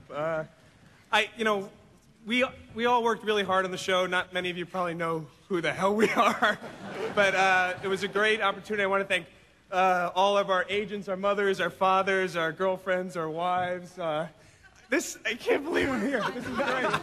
Judd, Molly Madden, Jimmy Miller, everybody who made this possible, thank you. And the Fox network, I think you missed, something here. I mean, anyway, okay, thank you. Good night. That's got to be frustrating to be like, you win this award for best writing, but you're canceled. Well, from a writer's standpoint, it just means that your price just went up, and now you're going to get hired to work on other things. Yeah. So it actually is nice to win I mean, if your show is going to get canceled, the least they can do is give you an Emmy afterwards. Mm-hmm. Well, I guess the most they can do is give you an Emmy afterwards, really. So, do you mind what I'd like to do? First of all, have we talked enough about the cast? Yeah. Okay, because we're still going to talk about them, because what I want to do now is I went through and I watched all the episodes, and we don't need to talk about every skit, obviously. Yeah. Well, not obviously, because we've done those kind of episodes before where we got that granular, but we're not going to do that here. But I'm just going to read out the skits for each one, and then maybe if there's anything that we can just like highlights we can mention. Yeah. So I mentioned episode 1 is the U2 rockumentary, U2 the early years, Cape Munster, the first appearance of Michael Ferret, agent, and the What Is Sexy commercials. We should probably talk about the Michael Ferret agent character, because he shows up throughout, and he's the kind of character where so many people have done that character that it seems like a cliche, except that Ben Stiller does so many cool bits in it that it doesn't seem like a cliche. He's fantastic. All right, guys, can I just tell you something? As your new agent, who you pay to represent you, I have to say this. You be illin'. Really, I got to be honest here. You've done the rap thing, all right? Let's move on. Come on, let's try something new. Let's break the bounds. Let's do a sitcom, all right? Come on, run. You rent an apartment. Betty White comes in. She rented the same apartment. Jay lives downstairs. Dee lives upstairs. All of a sudden, she teaches you how to cook. Jay teaches her how to scratch. And, it's great. It's perfect. It reaches everybody. I ain't gonna reach nobody. We ain't doing it because it's stupid. Word up, man. It's bananas, man. It's real stupid. Bananas. See, I love this. This is great. You guys have a whole comic thing happening. You don't even realize it. I mean, Run's playing off of Jay. Jay's playing off of Dee. You're all playing off each other. You don't even know. I mean, if the Marx Brothers saw you right now, they would flip. Right now, in their graves, they're breaking. They're doing electric boogaloo, and they don't know what happened. I don't even know why I didn't think of this 10 years ago. And right now, it's hitting me. I'm saying, boom, talk show. 3 of you guys doing a talk show? Forget it. That's why Miller didn't happen. It was one guy. 3 of you guys doing it? Forget it. Runs to the couch. Jay's the sidekick. Dee's, leading the band. That's it. Boom. It's happened. It's over. And Leno has, run away in the hills, hiding, naked, looking for his mommy. I mean, this is what we're talking about. Yo, check this out, man. We just want to do our song, man. We just want to rock the mic. I hear that. Hey, I think Run said it best. Jam Master Jay, he's the one in charge. It's up to him to rock the beats, which are truly large. But I got to tell you, I'm getting very big offers for you guys, all right? I just got an infomercial thing they want you guys to do. It's some product, I don't know, it cuts your hair with magnets. Magnets? Forget it, Fat Boys took it. You don't even want to touch it. Yo, we don't want to do commercials, man. We just want to rock the mic, like my man said. Hey! Who are we talking about here? We're talking about you guys. You slay all suckers you perpetrate, you lay down law from state to state. I know that. I mean, look at it. Everybody's doing a bad impression of you guys now. If I want to see an impression, I'll go see Rich Little at the Trop. I'm not going to go see NRA. NWA. Yeah, whatever. Hang on. Listen, Jennifer, get me 2 tickets for Rich Little at the Trop. You guys want to go, huh? We do a thing? No? Forget it. Anyway, we're doing the Ben Stiller show on Sunday. You don't want to do TV, all right? You're much bigger than television. You guys are major motion picture actors. Let's stop thinking with the little head, and let's start thinking with the big head. I mean, I'm talking about a major motion picture career for you guys. Why aren't you doing Batman 3, which they're casting now? You guys could play the villain in Batman 3. No problem, Jay, just make up an animal. Jay, who am I? Ooh, I'm Koala Man. Yeah, I climb up trees, and then I scrape people, and I got a little fuzzy nose, and I go on an airline, And Dee, why can't you do, you don't even have to be an animal. Just pick something. Look, I'm Tree Man. Every day I grow a root, and then I go up the tree, and then an apple falls off of me. Ooh, the apple's gonna hit you. Scary. This is Run. Run. Danny DeVito playing the penguin, gets in there. Oh, look at me, I'm a penguin. No, you are a penguin. And I mean that in a good way. I mean, I look at you in a tuxedo and, I see the soul of a very lonely, lost penguin, and it's a beautiful thing. I'm just saying, think about this stuff, guys, all right? Really. You can do that, okay? Well, just think about it, okay? Really, guys, just... All right? Listen, peace out, guys, right? Word to your mothers. Okay. Jennifer, when Tom Bosley gets out of the bathroom, send him in. I feel like this role is just as good as the Do It guy. And I love it when he's talking to, I think it's Roseanne and Tom Arnold, that he goes to the treadmill. While he's talking to him, he goes and does just like a little power exercise for like 30 seconds. While he's on another call with Dr. Dre. And yeah, it's just like that classic kind of fast talking, like, like character.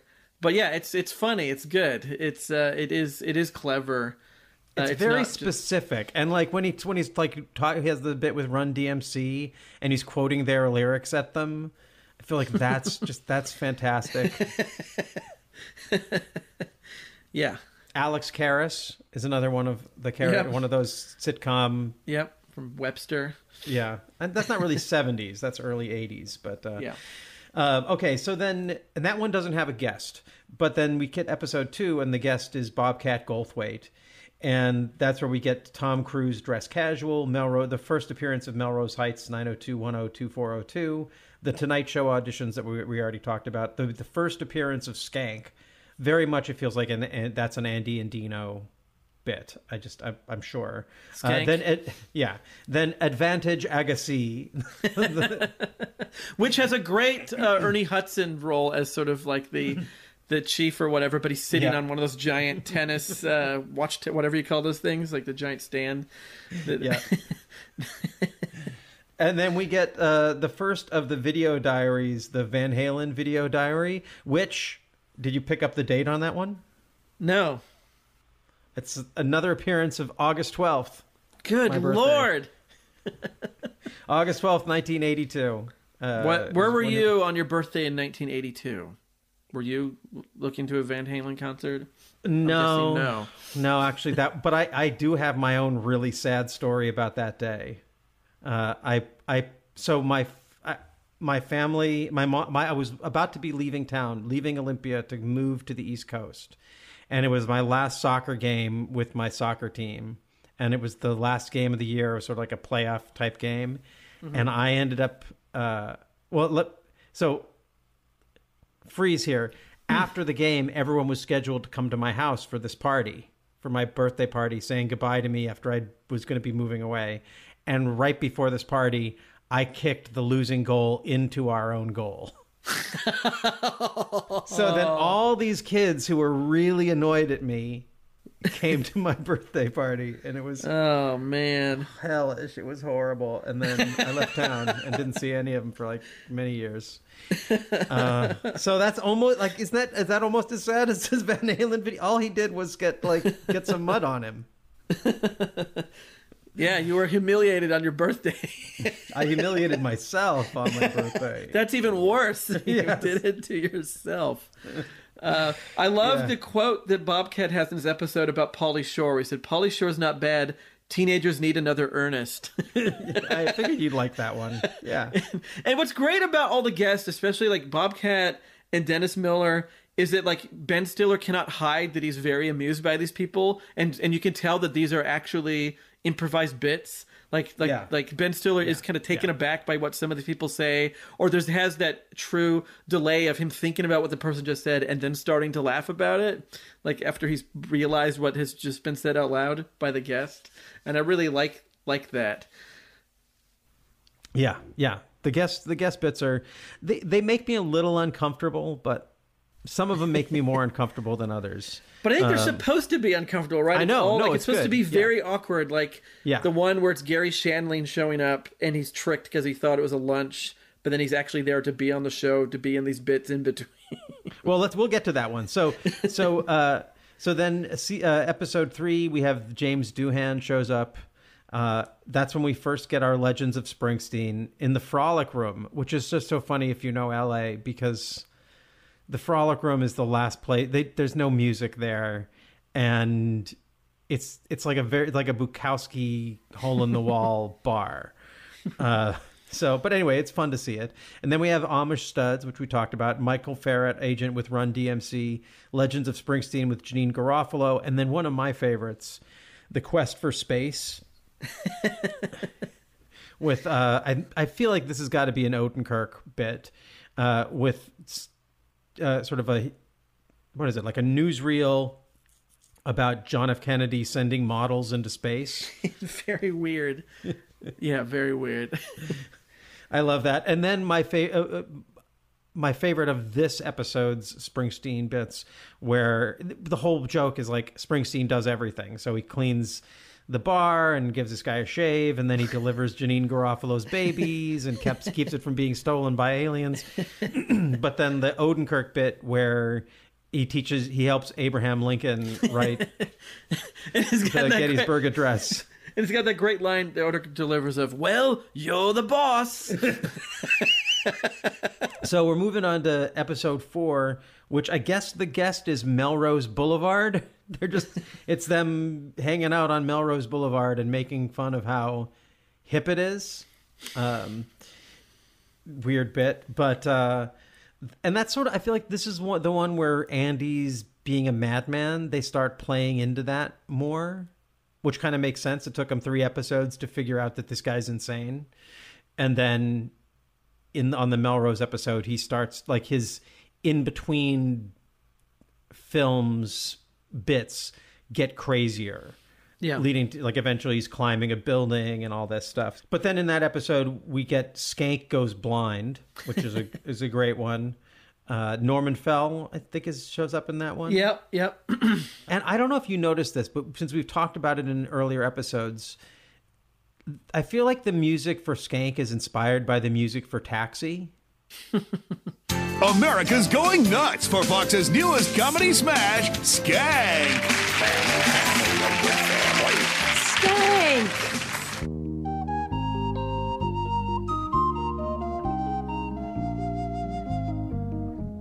That kind of mellow, sort of soundy sitcom music. Yeah. Yeah. And then we get the Doug Shatkey, Tabitha Soren's bit about the Doug Shatkey single from Bob Odenkirk playing Iceman McGee. Cutting on my lawn and scattering clippings. You think I don't know where my yard begins? He lives in Springer Road, number 311. Sucker gets home every night around 7. Kill Doug Shatkey. That's right, I said kill Doug Shatkey. Peace. Mr. Shatkey granted us an exclusive interview at his home in Los Angeles. What did I do? I know he has a right to say anything, but I'm gonna get killed here. I gotta move. This is not a good place for me to be right now. You should get out of here, too.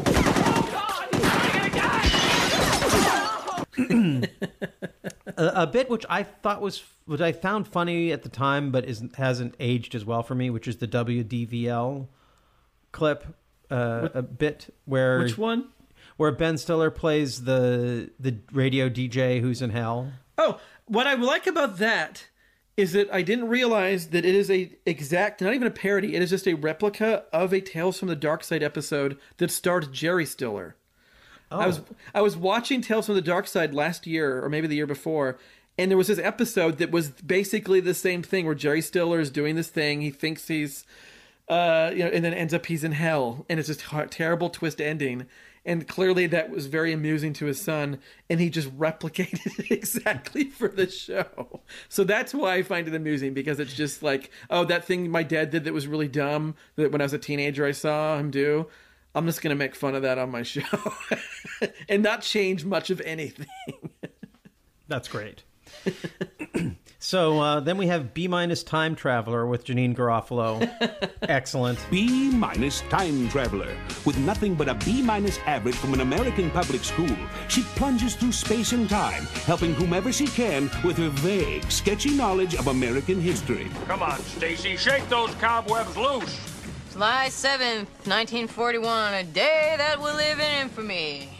September 12th, 1941, a day that will live in... Come on, General MacArthur, they both sound right. How could you forget the day Pearl Harbor was bombed? Well, it's like super easy to cheat in that class because I had this friend, Stacy. We had this system rigged where you would write it on your arm. She was always the one who asked, why do we need to know this stuff? Well, now she has her answer. Yeah. That's great. And then we have the introduction of Tito Gallegos, the Pig Latin lover, which we've already discussed, which is fantastic. For episode 5, we have Colin Quinn. Yeah. And this is when I realized how much of this, like these interstitials, they shot up in Runyon Canyon, where I go and run all the time. And it was like, oh yeah, I just started recognizing all of these spots. But that's where we have the first appearance of the Just Do It guy with Casey Kasem. And the Melrose Heights 90210-2402 robot episode, which I don't think I would really like that bit if it had just been the first one. Like the first one I thought was pretty dumb, but the robot episode where everyone thinks he's a robot Very when good. he's clearly hiding, has another secret that I don't know. There's something about that I just find really wonderful.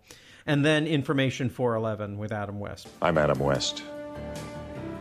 Tonight on Information 411, true stories from the over 5 million people a day who call the nation's directory assistance searching for phone numbers, addresses, and area codes. People who, for whatever reason, can't look it up themselves. I guess Adam West would be another one of those TV stars. Oh, yeah. Of that era. Yeah. Episode 6 is Sarah Jessica Parker. This is the one that makes me uncomfortable. And it's supposed to. But he's definitely plays a loser who tries to manipulate her into having a date with him. It doesn't go well. But then we have Oliver Stoneland, again, which we discussed, and the arrival of John F.O. Donoghue as a seemingly full member of the cast with the Grateful Dead life insurance salesman and the marionette cop. And then one we didn't talk about, which is one of my favorite bits, is the dandruff. If kids won't remember this, but there were a series of commercials in the 70s and 80s for Head and Shoulders where there's a guy and he's in a store with his friend and his friend is like, uh-oh, look who has dandruff. I gotta meet her. Down, boy. Well, it's now or never. Attention, shoppers. You're at a romantic dinner at her place. Candlelight, wine, something with a little spinach in it. And for dessert, Come on. humble pie, where she sees your dandruff. I don't have dandruff. Fine. Use your regular shampoo. I can't have dandruff. Aisle 9. You mean you used Head and Shoulders? Yeah. But you don't have dandruff. Right. Neither will she. Head and Shoulders. Hi. Because you never get a second chance to make a first impression. And it was already pretty goofy, but man, they took this to the next level. I've got to meet her. Down, boy. It's now or never. I'm going to introduce myself. Attention, shoppers. This man wants to make a good impression, but he's got dandruff. What? The only thing she's going to do when she sees you is flake out. Hey, will you quit talking like that? Like what? In that voice. Will you stop speaking in that stupid, funny voice all the time? Newsflash, this is the way hip and clever young people are supposed to talk. Yeah, well, it's just stupid, all right? Here she comes. Hi. Hi. He shoots. He scores. Whoops, looks like somebody noticed your dandruff. Hey, what she noticed is how lame you are. Hi, my name is Bob. Hi. And I'm the amusing young friend who teaches them all about dandruff. I'm really sorry about my friend. What's wrong with him? Well, for one thing, he's obsessed with dandruff. Oh. Are we having fun yet? And for some reason, he keeps speaking in these irritating, funny phrases. I just hate him so much sometimes. Better beam me up, Scotty. There's no intelligent life here. Do you want to get a cup of coffee or something? Yeah, I'd love to. Great. I don't think we're in Kansas anymore. Hey, Mr. Wilson, you know why your wife left you? You've got dandruff. Blue and white dandruff shampoo, because we think this is the way really cool people talk. Caution, use of this product may result in decreased sense of humor. Manufacturer is not responsible for loss of friends. And knowing that Odenkirk and Garofalo are a couple, because that's kind of, this is the only time really where it plays into that, because they're meeting and Ben Stiller's the annoying friend, and you can tell they want to go off together. I really believe it. And that they want to get away from this guy. But I love that bit. And then one of your favorites, Andy Dick Bomb Squad. And then Ask Manson, the first appearance of Manson. And he just appears doing these, like, sort of answering questions, like how to get a stain out. I'm not a stain, you're a stain. So that's great. And then episode 7, Rob Morrow's the guest. Starts off with Counting with Bruce Springsteen. Just, I've already played it. Or if I haven't, I'll play it again because it's so good. Then the Grungies, which I always really liked. You want to talk about that one a little bit? Here we come, just trying to compete with all the other bands on the Seattle street. Hey, we're the Grungies. People say we're crazy and rude. We're so buzzed on espresso. We're wired with attitude. We're not trying to be friendly. We just want money and fame. We're the X generation. We just like to complain. Hey, we're the Grungies. We can't stop grunting around. Hope our future is better than the life we're living now.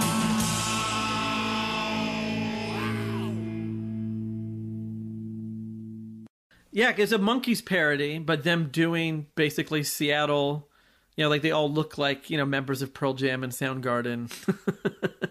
Doing a very 90s, like what if there was a 90s grunge version of the Monkees, which they did. In real life, they tried to do. There was a new Monkees, I think in like the late 80s, early 90s. It wasn't grunge, but they tried to do an updated one. It just didn't work. It was terrible.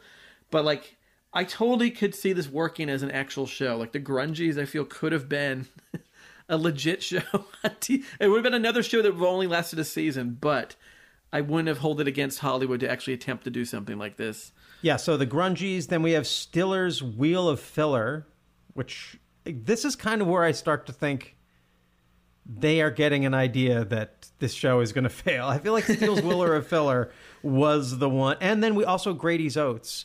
So Dana Gould shows up. Even before, when John F.O. Donoghue starts becoming a major cast member, there's this sense of like, well, we're not going to let's let John, Yeah, like fuck it. Let's go. If you're going to add a fifth cast member out of all these people that are around you, don't you think it would? If you're trying to make a successful show, don't you think it would have been David Cross or? Yeah. So anyways, but we have Grady's Oats, which is just awesome, and Of Buildings and Women from Odenkirk, which is fantastic. Yeah. I'll either have already played a clip or play a clip now.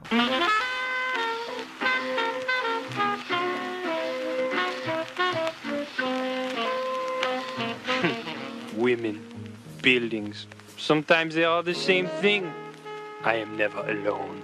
Wherever I go in the city, I am surrounded by buildings. And wherever I see buildings, there I see my women.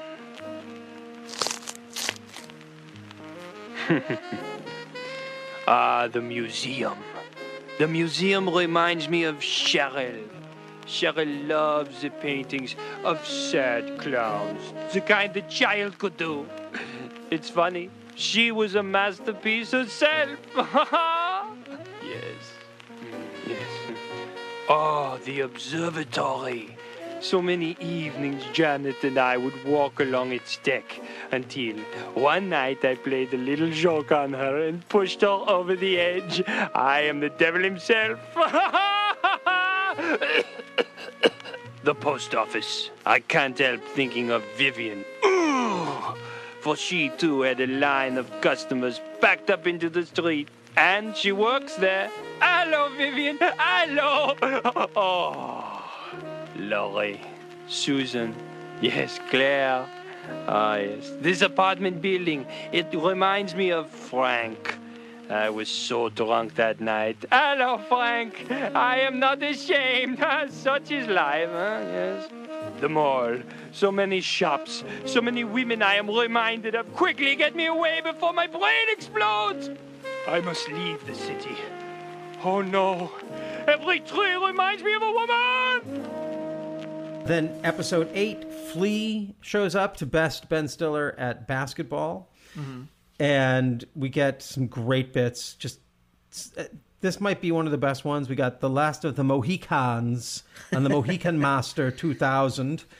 We have Die Hard 12, Tony Bobbins, Manson, the Lassie Manson, and the Do It guy with Hervé Villachez, and a Skank episode that features several 80s porn stars, and then more Tony Bobbins. And now a special message about the Let Go Clinic with Tony Bobbins. Hi, my name is David Cassidy, and I'm about to tell you something that could change your life. 2 years ago, my girlfriend dumped me, despite the fact that I'm a huge star and still look incredibly young and handsome. Anyway, the point is, I was so shattered emotionally, I could hardly carry on with my life. A life of ease and riches. Then I met Tony Bobbins. You know, when a girl breaks up with you, it's like you're an insect or something. You're a fly and she's ripped off your wings. What we do at the Let Go Clinic is give you the tools you'll need to grow those wings back. Teach you to fly again. So you can buzz around and find her and burn her face with your noxious saliva. That's what the Let Go Clinic is all about. Tony, what exactly do the esteemed coaches at your center do? Good question. You know, after my 5th wife left me, I was living in an 8 by 10 foot studio apartment, 300 pounds overweight, chained to the wall, eating dog food. Now, I'm over 7 feet tall, so that doesn't paint a pretty picture. I mean, I'd really hit bottom. Then I thought, wouldn't it be great if I could pay someone to fix my life for me? So that's what I've done. Really? Yeah. That's one of the best ones. Yeah. You're going to do just one episode. I think maybe episode 1, it's episode 8 and 9. Because episode 9, we got Gary Shandling. Yeah. It starts off with Springsteen cutting Gary Coleman's hair. Awesome. I love that so much. He's like, can I keep it? No. It's like, no. He does it anyway. Then we get Woody Allen's Frankenstein. Fantastic. Oh, Club Frederick working it out 2, 3, 4. Which is, it gets really dark. And I love it. That bit feels so much like a Tim and Eric skit to me. Like when you have this weird looking old man. It's really dark and strange. Like that skit feels very modern to me. Like it feels like an Adult Swim thing. Yeah. Then we get some more Michael Ferret, another John O'Donoghue cop story. Your favorite, the frat boys at the Natural History Museum for bad twist ending theater. And then we close out with Foxy Fox with Judd Apatow. Also a great episode. And also another one that's... The part that I found uncomfortable was when the rest of the cast are sort of mocking Gary Shandling at the table. And, like, particularly Andy, like, he's talking about him to Ben. And just... Maybe it's just PTSD from hanging out with Andy so much, but I kind of believe that he really was making Gary Shandling annoyed.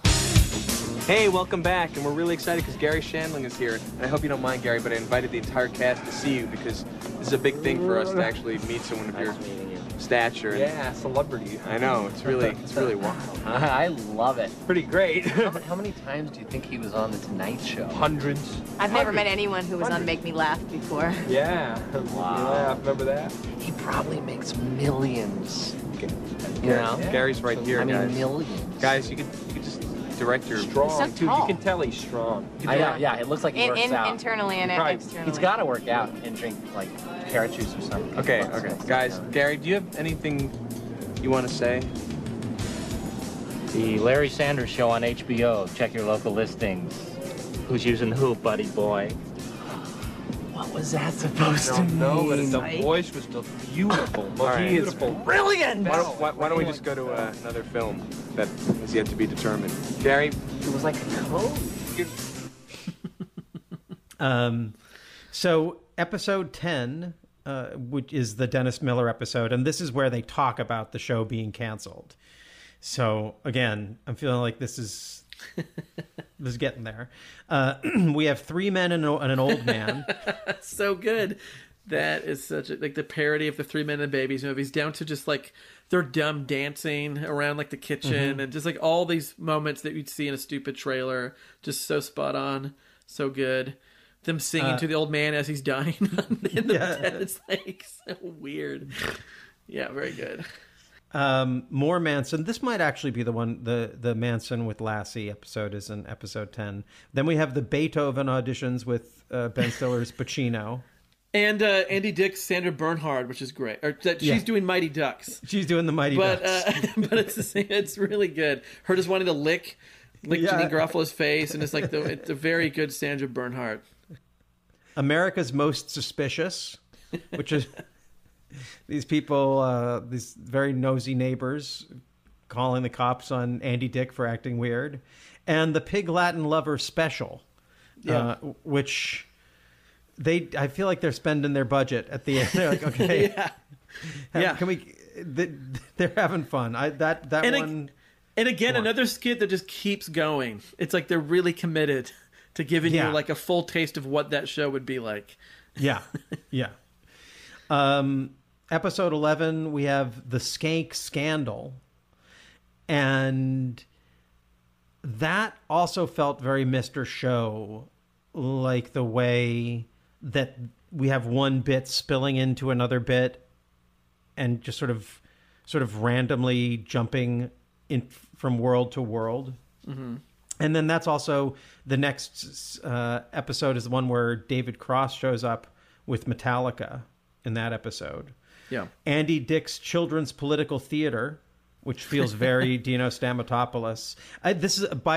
There's also a feeling I have by episode 11 that they're letting the reins go on the writers, letting some of the people who, like, using some of the bits that didn't get approved for earlier episodes. They're like, Andy Dick's now? Children's Political Theater feels like it. We have another Stiller's Wheel of Filler with Springsteen making an answering machine tape. That's great.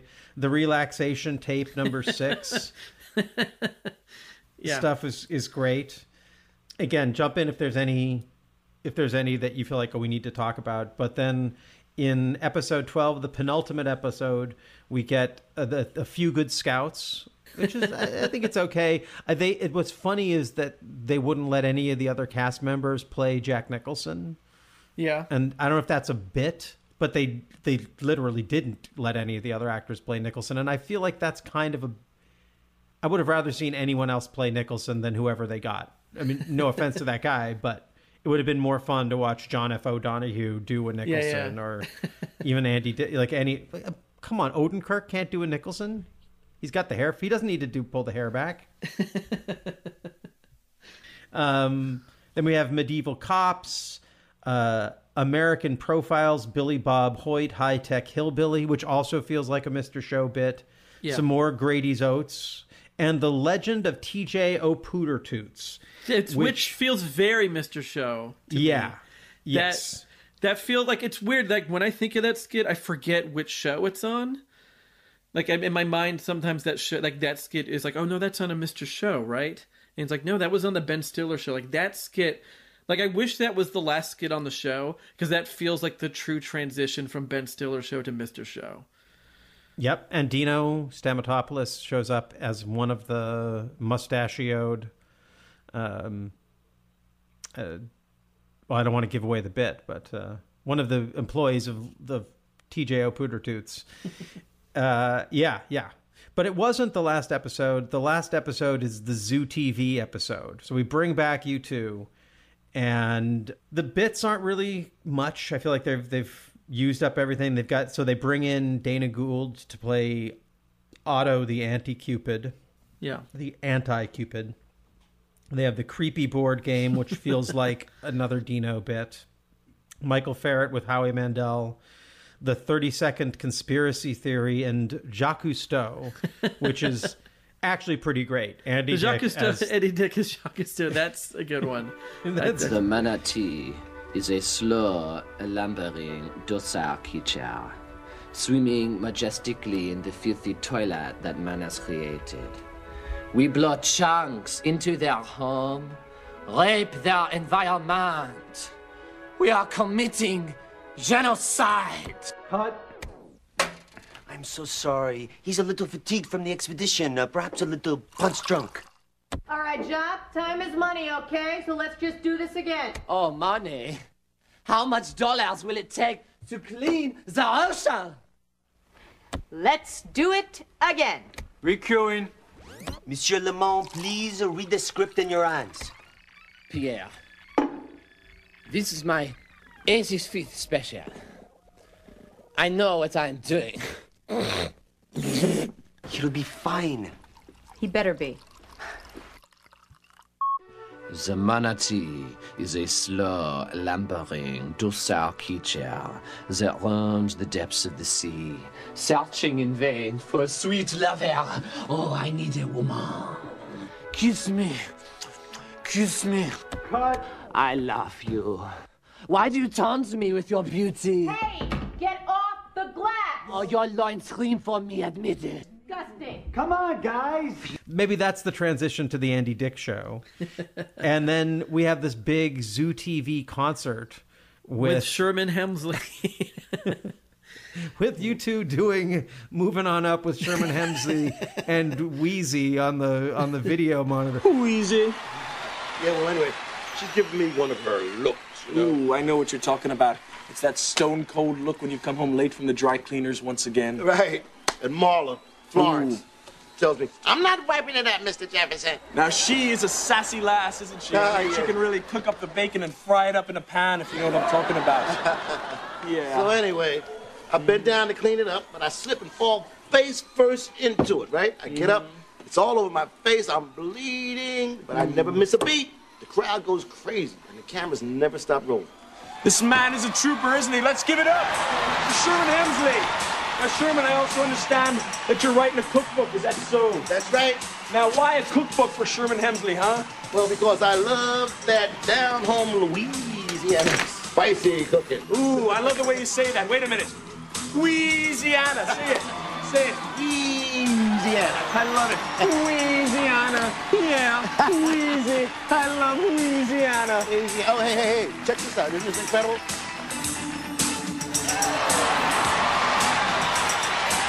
The man is Sherman Hemsley. The book is Cooking with Sherman Hemsley. Yeah. Thank you. All right, what do you say we take a look at what's on Zoo TV today? Hey, why not? All right, here we go. Gazine says, but in a game of doubles. George Jefferson, what are you up to now? Ladies and gentlemen, live via the Zoo TV satellite from Cairo, Egypt, it's Isabel Wheezy Sanford. Isabel, you look as beautiful as ever. And Sherman, it's nice to see you as cute and tiny as ever. Of course, I'm watching you on a tiny little monitor. The magic is still there, people. Isn't it beautiful? You're seeing a magical reunion. And that's what it's all about, people coming together, moving together. Because then if we can move together, we can move it on up. Isn't that right, Sherman? That's right. Isn't that right, Wheezy? Oh, yeah. Yeah. No, we're moving on up. Moving on up to the east side. Moving on up to a deluxe apartment in the sky. Moving on up. Moving on up to the east side. Moving on up. We finally got a piece of the pie. Sing it easy. Fish don't fry in the kitchen. Beans don't burn on the grill. Took a whole lot of trying just to get up that hill. Now we're up in the big league. Get not turning back. As long as we live, you and me, baby, ain't nothing wrong with that. Well, we're moving on up. Moving on up to the east side. Moving on up. We finally got a piece of the pie. Thank you. I'd like to thank my guest, Mr. Sherman George Jefferson Hemsley, Miss Isabel Wheezy Sanford. For The Edge, Adam Clayton, and Larry Mullen Jr. My name is Bono. Remember, I'm not a god, I just play one on television. We'll see you tomorrow night on Zoo TV late at night. Thank you! It's awesome. Actually, I do love that end episode because it's just so blown out. And you end up with that is, it's pretty fantastic. Yeah. It's pretty fantastic. You can watch this show in a day. It goes by so quick. Like the episodes are like 20 minutes long. It just flies by, this show. Yeah. So, and I really appreciate that there's no laugh track unless it's like parody of a laugh track. Like I like, because that'll kill shows, especially like in the in between bits. Like just the idea if there was like forced or canned laughter doing that, it just would have like. It just doesn't work for this kind of humor. Like where would you put the laugh track in these skits? Because it's like a lot of it is more just the idea is funny or it's weird, and so I'm so glad that there's no laughing. Yeah, I can't imagine that. I'm sure someone must have given him the note. What about a laugh track? And yeah, I'm glad they said only if it's after that line. We'll give you a laugh track every time you ask for a laugh track. Yeah, no, it was a great show, the Ben Stiller show. This show was okay. This podcast has been fine, but that was a great show. We hope that we can launch some of our cast members into the stratosphere like that show did. And just as a little digression for a second, like this was a weird time when Fox was constantly trying to make a sketch comedy show work. And they kept failing. They kept getting shows that would only last as long as this. It would be like, if they were lucky, 12 episodes. And I wonder if it's because, like, at the time, SNL was really popular. Like, you were getting into, like, Wayne's World and, like, things that, like, people, like young people were into SNL in the early 90s. And I wonder if they were trying to find something to kind of, like, fit in with it. And they had... Do you remember there was a show called The Edge? Do you remember The Edge? I don't know if that was before or after this, but that was the Julie Brown sketch comedy show. And at the beginning of every episode, they die. And then the supporting players were very weird. Wayne Knight, that was the first time I ever saw Wayne Knight. He was on it as just one of the sketch people. David Herman, totally great. I watched every episode. I was obsessed with sketch comedy shows as a kid, and so any of it I'd watch. There was John Leguizamo's House of Buggin'.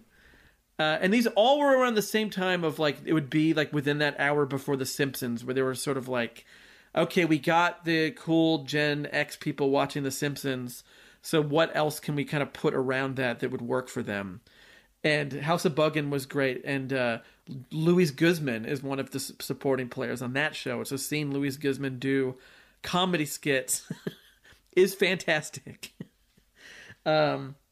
This was around, I think this was right before or like The State was soon after this. Mm-hmm. And that was on MTV. And that was kind of the same. That felt kind of like a branch off of this in a way. Like, even though those people had been doing live stuff together while the show was on and before Ben Stiller show. But that was more of that sort of like Gen X counterculture, like very self-aware sketch comedy. And another show that launched a million great careers. And then you had the Dana Carvey show, which I loved. Did you watch that when that was on TV? Oh, no, I didn't. I can't say I did. I was in it to win it from the beginning, and it was so good. And that show is amazing. And there's that great documentary about it. And like that show is on DVD, so it did last somehow to be and like that's another show that's just like so smart and so much talent. Like, this is Steve Carell and Stephen Colbert before anyone knew who they were, and Robert Smigel, and that show just has also like that's a show where they just are just like, we're gonna do whatever fucking weird shit we want, and we're just gonna go crazy with like, if you like the church lady in Wayne's World, this is not the Dana Carvey you're gonna like. This is a very weird Dana Carvey. And then eventually Fox figures it out with Mad TV in the late 90s, and that actually stayed on the air for many years. And that was the one that worked for whatever reason. That one clicked.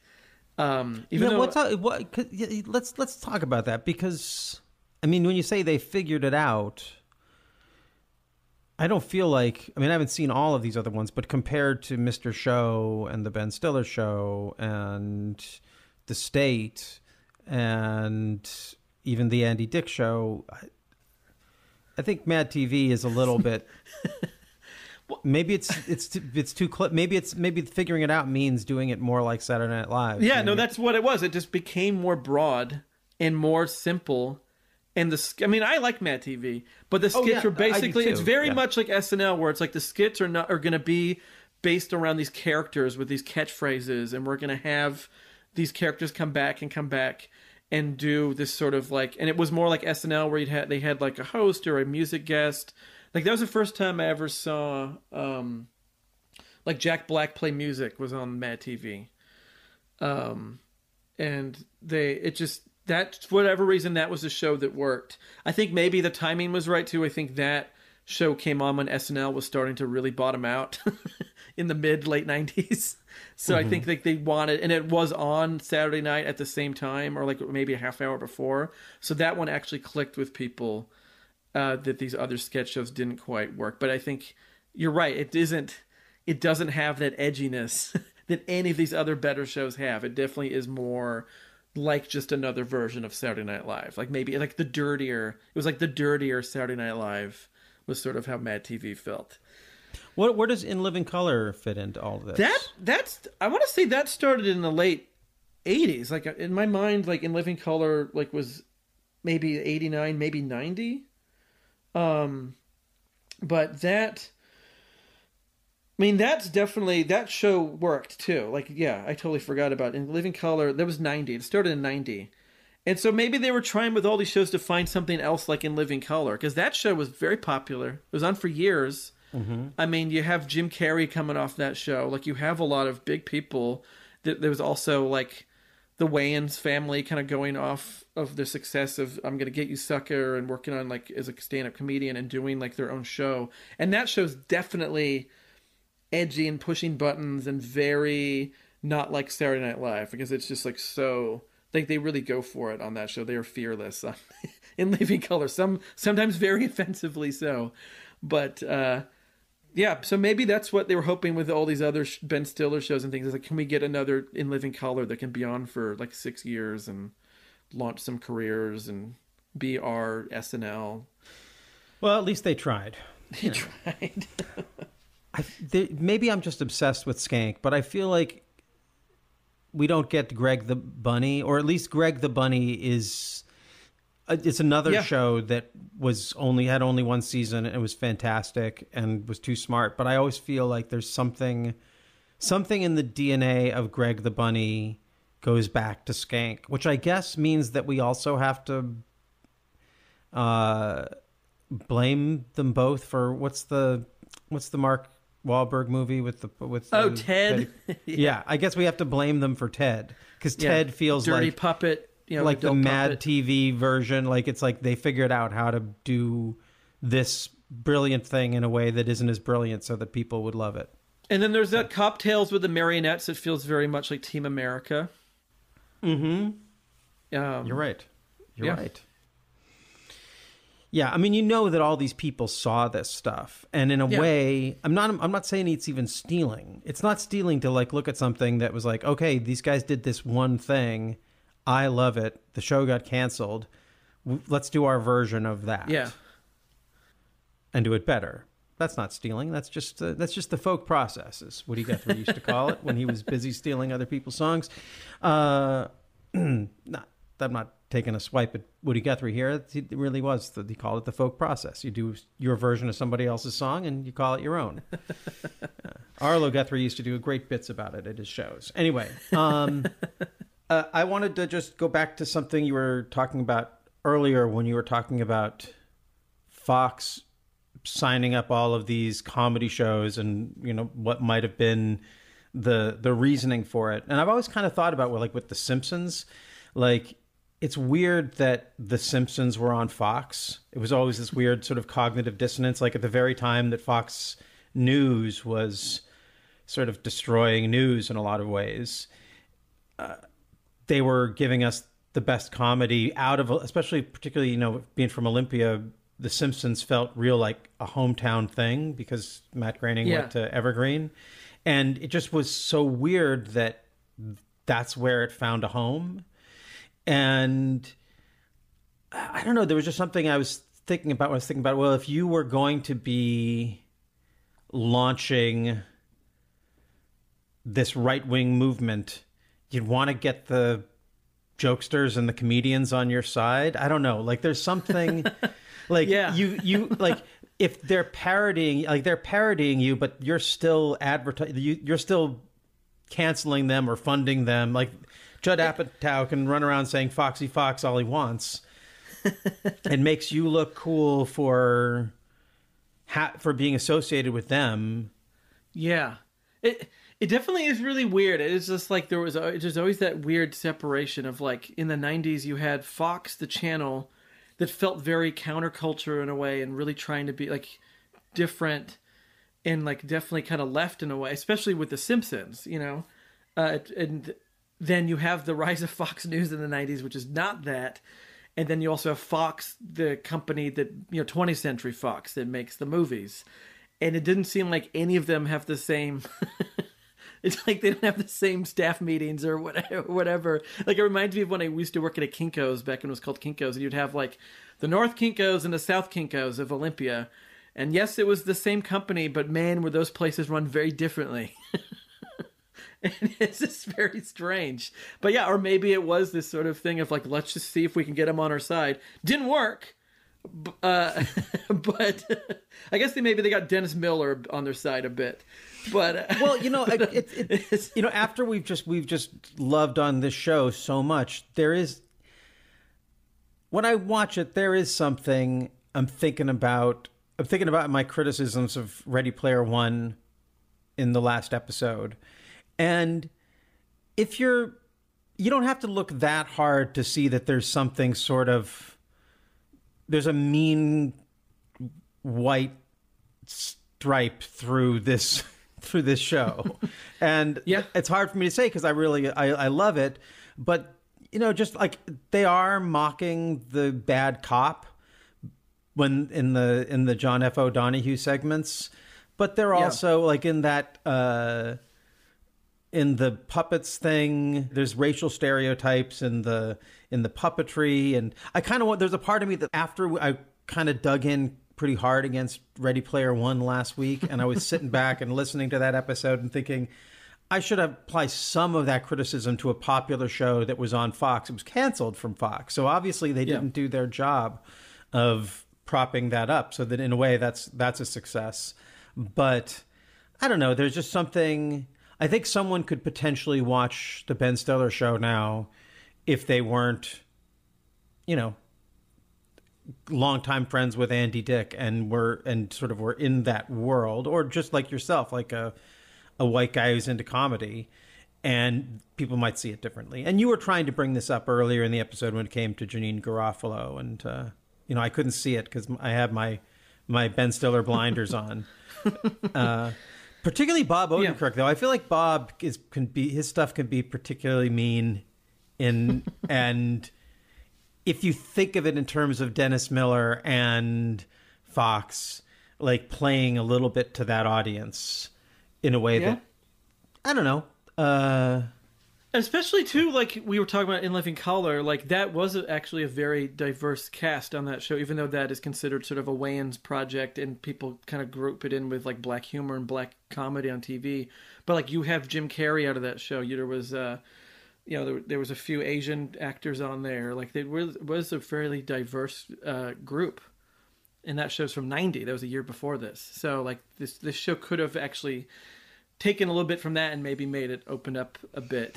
Here's the thing, I wouldn't change. That's the thing is, I wouldn't change this any bit. It's not like I'm saying, oh, we should tack on another famous black comedian to this to make, because that's the Ben Stiller show. That's what it is, and I don't think it's aggressively, stupidly white. I mean, to me, it's not Married with Children. I don't know if people love that, but there's a kind of humor that traffics in that this is in a totally other place. So I'm not sure I'd want to change the Ben Stiller show because I think it's perfect. And just thinking about Fox and comedy in the 90s, and it made me, just look at this a little bit more closely and see, okay, well, there's ways that I could be the world that's wrong about this. And it's worth ending this love fest with just a question, with the question mark of, why do we love it so much?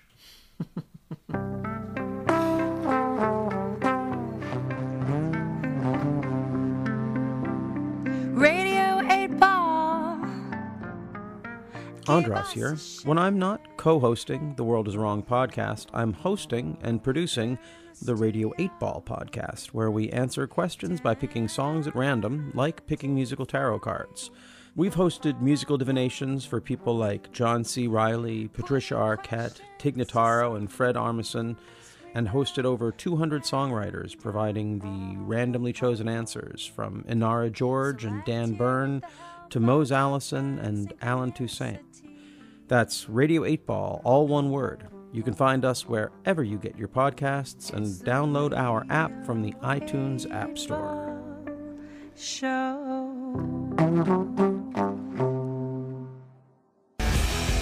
Hi, everybody. Sorry to interrupt this show that you're probably enjoying, but I'm comedian Kevin Dombrowski, who you probably don't know. Joined weekly by my producer, Adam, a little bit more well-known than me, Hineker. Say hi, Adam. True, he's got a point. Dial it back. Each episode, I'll sit down with a very famous comedian that you probably do know, and if they're not famous, you probably know them anyway, and we'll break down what's happening in the world by making fun of all of it. This is Just Joking on the Paper House Network. No interviews, no arguments, just jokes. Now, back to your show that you were already enjoying.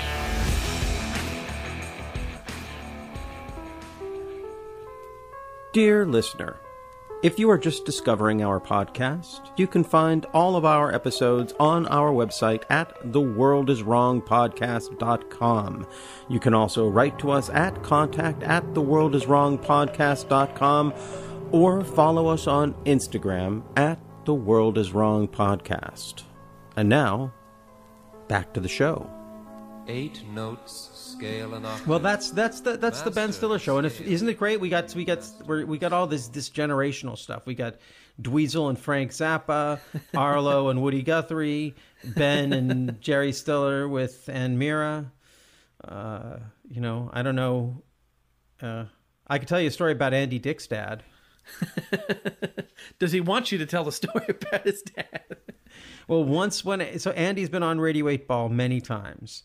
And the thing about having Andy on is like when he called in and he was sober, he was the best guest in the world. When he called in and he was drunk, he was the worst guest in the world. And for many years, when Dino wasn't as busy as he is these days, I would always ask Dino to be Andy's second. So if Andy didn't show up or showed up in an impossible state, I could just be like, okay, well, I'm going to go to Dino now. And at this one, he called in. It was a live show on stage. He called in rip-roaring drunk. And he was there with his birth father. Andy Dick was adopted. He's talked about it a lot. This is not giving anything away. And he was just mercilessly yelling at this old man. Yikes. Like, very uncomfortable for the whole audience. Yeah. And now I've brought some of that discomfort to our audience. So. Thank you. You're welcome. You're welcome. Yeah, I know. Well, that was you can clap for that if you're inspired. That was a clip from the Andy Dick show, and the guy who was yelling on the phone, I think, was Andy's assistant. Yeah, it's wonderful to talk to you bodes too. It bodes ill for this next segment. But are we ready to introduce the celebrity Skype of the show? Thank our you friend very Andy much Dick? for spawning me, I guess. I'm more frustrated. Okay, no, I hear him. What? Wow. How y'all doing? Are you okay, Andras? Yes. Are you here, Andy? Can you see me? No, we can't see you yet. You can hear me. Yes. So we're just going to do it with sound? We have no video. So, no camera. Okay. I'm on the phone. Andras, I hate to... Kidding me? No, hang on. I am on the phone with my biological father, who I never answer the phone to, because he's a fucking asshole. Hey, say hi to Andras, Dad. Hello? Hi, Dad. But Andy, is this a lead-in to your question for the Pop Oracle? No, I'm in West Virginia. You know that. Yeah, I know that. So what's your question? We'd love to be able to see you, but hang on a minute, Andras. I want my dad. I want my quote unquote dad to ask the question. Hey, let him ask a question, Daddy. This is how you should. And ask a question. Are you mad at me? Oh, there's the question. Okay. Are you mad at me? Okay. Yeah. Well, So I think that's a question only I can answer, but I'll let you answer with your goddamn indie band that I'm sure you booked. Okay. Well, Andy, I am now going to spin the wheel of 8 and answer your question. Are you mad at me? We love you. And it's song number 4. And the answer is As the Crow Flies. Listen close. As the what? As the Crow Flies. The song's called As the Crow Flies. It's right up your goddamn alley, you redneck fucking.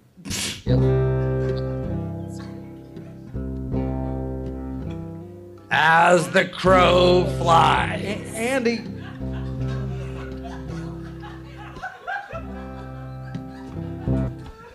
As the Crow.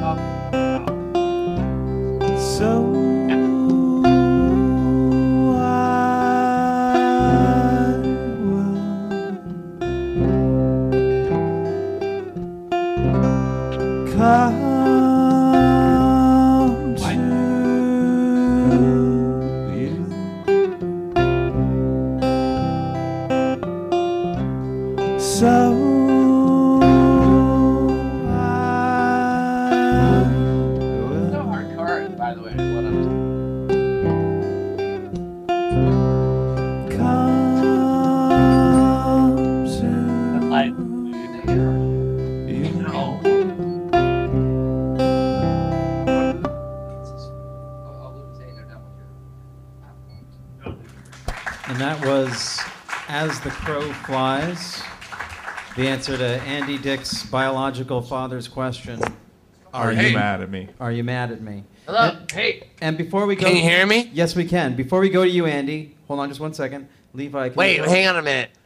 Could you hear me during the song? No, not at all. We turned you down, and we'll do it again for just a second so that thank we God. can hear what I was Levi just Fuller has to crying. say I was just about that crying my song, and eyes then out. we'll bring you on. Levi, tell us a little bit about where that song comes from. Well, that's a pretty. It's from an album that I wrote with all crow-themed songs, but that's actually more of a human-oriented song. It's just kind of a simple sort of love-type sentiment. So I would say my personal interpretation would be no. Yeah. You know, if you take that as a yes or no question and that's Right. the answer, I would say no. Okay, so let's bring Andy Just on. based on the song. I have a couple Can you of hear ideas. me? Yes, we can. Andras? Yes, we can. So, Andy. So is he saying that it's a simple song, like I'm a simpleton, like I'm retarded? No, I don't think that's what he's saying. It's a love song. It's Sure. Is it simple, like... I don't... What's going on, Andras? I can help you out. I can help you out here because you know what? Actually, this made me think of that song, the Daphne Aguilera song we wrote together, where you have that Yes. line about, what about the caw. Boys, they like what they see. Toys, and that's what they're to me. No, that's not the same one. Different song.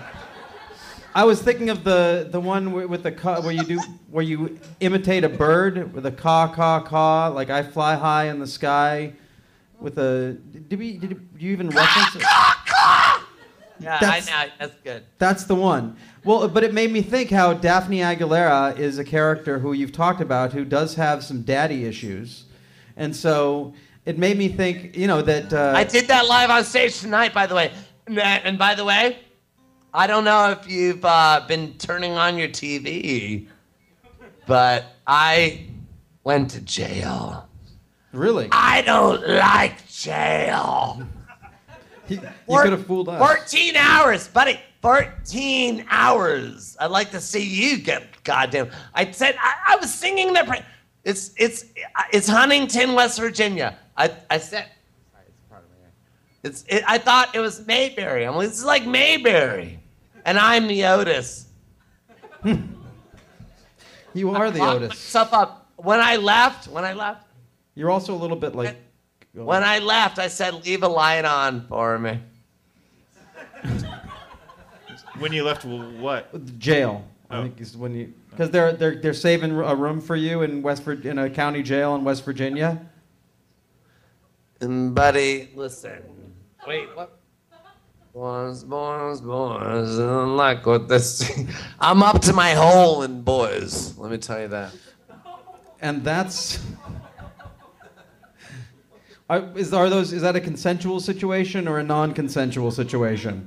It's always consensual, but they sure would not admit to that. Are you kidding me? Oh, I see what happened. They will be lynched. They will be lynched if they consented to that. If they admitted to having their crotch grabbed by Andy. They loved it. No, they loved kissing. We were kissing. I don't doubt it. I've seen the pictures. There are no pictures. So I just want Andy. You can't, Andy. You can't see the audience right now, but there is a look of such terror on the eyes of all these people. They don't really know what to make of it. They don't know you the way I do, and know that this is. Well, Can I tell them something? Anything you want, Andy. Andras Jones, the star of Nightmare on Elm Street, Part 5. 4. Part 1, 2, 3, 4, 5. 4. Part 5. Sure. He is the star. He was in a movie with Drew Barrymore called Far From Home, and he let me sleep on his futon in the dining room. I made it my own bedroom. I put up a partition that I called the masturbation station. And Andras was gracious enough, and I will never let him go. And where did you live? Where did Oh, yeah, I lived in Andy Dick's Airstream trailer outside of his house for 2 years as his way of, paying me back for that. And it was beautiful. It's like, that's exactly where you want to live when you're living at Andy Dick's place, which is outside. It was a 1955 Airstream trailer, silver bullet. You know what they look like. But bringing it full circle, now who lives in it? You do. Yes, I do. Andy's living in his own trailer. Yes, I do, boy. At least until the West Virginia authorities have their way with you. But we hope that doesn't happen. We hope that you skate out of this as you have so many sticky situations in the past. Like a cat with 9 lives. How many are you up to now, Andy? 9,000. Yeah, well, that's good. I've got 9 cats. Breaking the laws of physics since Buddy, 1988. call me tomorrow. I gotta go. I love you. You're just as handsome as you were when you were fuckable. Can we sample that? That is a quote we're going to use. So, Brian, I think I need to apologize. I'm a little distracted. I've been a little bit distracted during this episode. Okay. Right before, so I haven't had blood work done in a long time. I have a doctor for the first time in a long time. So I got blood work, and right before we recorded this, I was on the phone with them, and they were looking through all, like, I'm very healthy. All these things, like, oh, this is great, you're fantastic, and he's like, oh, like, wow, your B12 is lower than anyone I've ever seen. And he said that might lead to cognitive difficulties. Now, as an actor, I'm highly susceptible to suggestion. And I feel like ever since he said that, I just feel like I can't think well. So if I seemed like I was having cognitive difficulties, I didn't pick up on that. Might have been just a placebo. It might be. We're getting it taken care of. Well, what food do you need to eat to get vitamin B12? What is that? What has that?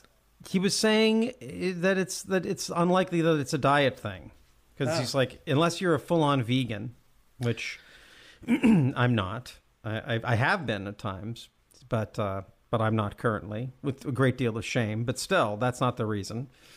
He's just going to get me some B12, and we'll maybe it's possible in 2022 I will be a lot smarter than I was in 2021. I figured that's what was going on. It's like, man, he must be low in vitamin B. He's just not as smart as he once was. What happened? Now I have an answer. Now I have proof. Good. Now we know. So I apologize. But hey, I'm excited about this show in 2022. This isn't the end of the season for us. This is just the end of the year for everybody. Not everybody. Only the people who follow the Gregorian calendar. Yeah, it's it's a different year in China and all over the place. But for us here in America, it's the end of the year. And for you, not for me. Hey, if you want to show up to work on time, you got to follow the same calendar as everybody else. My year ends on the solstice. So, all right. So you've already celebrated New Year. You're done. That's part of why that's why I'm depleted in my B12. Partied too hard. Partied way too hard. A few weeks ago. Anyways, but I think it's a good time for reflection for a moment. We're not quite halfway through season 2. I think we're maybe a little over a third of the way. Does that seem right? Seems about right to me. Yeah. And I'm excited going into next year. Why don't you tell the people what the next episode is, and then we can kind of go from there. Well, it's pretty exciting. So you know, we did that episode about Frank, and we loved that episode. That was the first episode of this season. And then we did an episode about Okja. You weren't very involved in that episode. We actually had like the fabulous Jen Brown as a guest host on that, and both of those films were written by one John Ronson. And he reached out after the Frank episode and said, hey, great episode. I really like that. And he's a very, very successful podcaster and journalist and screenwriter in his own right. So we were pretty excited. And I wrote back to him and said, hey, would you ever be interested in coming on the show and talking about these films and or a film that you think the world is wrong about? And he said yes to all of them. Yeah. With a British accent. And so we recorded that episode, and that is going to be our first episode of the new Gregorian year of 2022.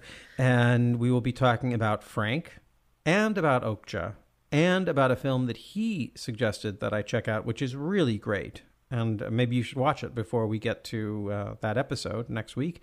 A film called Pride, from the same year that Frank came out. And really fantastic film. Really, really great film. And it's a great episode. It's really, really good. He is a very interesting man. It's really fun. It's really thought-provoking. I think it's one of the best episodes we have. Wow. I didn't know you felt that way. Right? I mean, he's a great guest. He's a really good great guest. But you were missed. I would never say that an episode that didn't feature you was the best we've done. It might be the best we've done without you, but you bring a lot to the party, and so. But not but you don't like to party in groups. You just like to party with me, and maybe Bethany Watson. And AJ Gonzalez, but it's a small circle. There's a few guests, not a lot. You get intimidated by celebrities, though. I do. I get nervous. I'm terrible at Q&As. Yeah. Well, I mean, he asked about you a lot. He didn't at all. I cut that out. I didn't want to make you feel bad. But where's Bryan? You don't laugh as much as that other fellow does. It's sort of boring talking to you. Where's the joy? Where's the love? Yes, exactly. And speaking of the joy and the love, you don't know where you're going to be. Well, I guess we're recording this close enough to when this comes out that we can probably talk about what the next episode of the most recent episode of The Director's Wall is, right? The other show you host with AJ Gonzalez, where you talk about a filmmaker's full filmography, and you're currently doing Francis Ford Coppola. And we finally actually did Tucker. It happened. It is out this very week that this episode airs. So I know for the last 25 years I've said that was the future prediction. We actually hit it. It actually has happened. We recorded it yesterday, and it's now out. Well, when you're hearing this episode, you can actually go find that episode. It's available. Tucker, the man in his dream. So we've accomplished the impossible. You didn't think it could happen. It happened. Yeah, we'll see. So what's next up after Tucker? New York Stories. Oh yes, New York Stories. We're still kind of we're in this transition period. We're about to go into Coppola getting big with Godfather 3 and Bram Stoker's Dracula. So it's going to be very exciting. There's not a lot left. I think there's only 6 movies left, and then we're on to the next director. Yeah. So have you considered Dave DeCoteau? That guy has too many movies. There's so many of those movies he's done in the last 15 years of just all the dudes with no shirts on, running around with Bigfoot. I don't know what they're called. It's like a number. Do you know what I'm talking about? Nope. Oh, there's a lot of those, and they look great, but it's a lot. That guy just makes too many movies. We'd be stuck doing him for 10 years, which is fine. But I don't know. I think we're gonna do Russ Meyer. Russ Meyer. I don't know. I do love Russ Meyer, but I'm just gonna keep throwing out names of people you're not gonna do. Yeah, it'll all be revealed when we get. Okay. There's still the rate we're going. There's still another. That's 2 years from 2 years of Coppola. So, yeah. Okay, I just want to know when you're gonna get to the Rainmaker. Soon, and you will be our guest. So I can't wait for that. I think we're about 4 or 5 movies away. 3. Okay, I'll clear some schedule in 2023. Yeah, August 12th, 2023. I might be busy that day. Okay. Got a Van Halen concert to go to. Yeah, I don't really have a lot to promote. I have some fun stuff happening in 2022. Mostly having to do with re-releasing a bunch of my music and getting it available, so I'll be announcing that That's fun. when we get close to that. And we have some creative endeavors that you and I are going to be attempting, and we'll see where that gets to. So, more on that. But just tease it. There's going to be some exciting stuff going on in 2023. One thing we can talk about is you're going to be releasing a film called Make popular movies. Somewhere next year it'll be playing at a theater near you, at a festival, your little art house theater, me in the back of a van with a TV, who knows. But the hope is to spread the word on that movie. Yeah. Well, right now I'm pretty excited about what's going on with The Sleeping Negro, the film that Skinner Myers directed. Skinner, listeners will remember Skinner from our Noskers episode and from our Chameleon Street episode. By the way, Chameleon Street has been re-released, and it's because of us, right, Brian? I mean, obviously. No, I don't think so, but sure. Right place, the right time. Right place, the right time. We had our finger on the pulse, and you know why we had our finger on the pulse? Because we're friends with Skinner Myers, and he was like, "You should do an episode about Chameleon Street," and then he went off and finished his film, The Sleeping Negro, which I was lucky enough to be able to play a small role in producing, and so I have a production credit on this film, which is amazing because I'm reading from the text he sent me last night about all the different things, because it's been getting so many accolades I can't even keep track of them.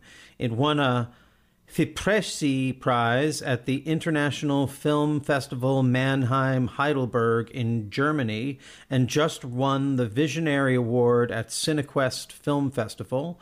Art Matin is the North American distributor, and Sudu Connexion is their international distributor. They're currently playing in theaters in Atlanta and will be opening in more cities in the months to come. Festival-wise, they're playing in Warsaw, Poland next week, Berlin, and also in Texas next month. So look out for that, Brian. I wonder where in Texas. I should find out. Why don't I have this information? I'm one of the producers. They're going to be in San Francisco in February and in Manchester, UK in March. That's so great. It's a powerhouse of a film.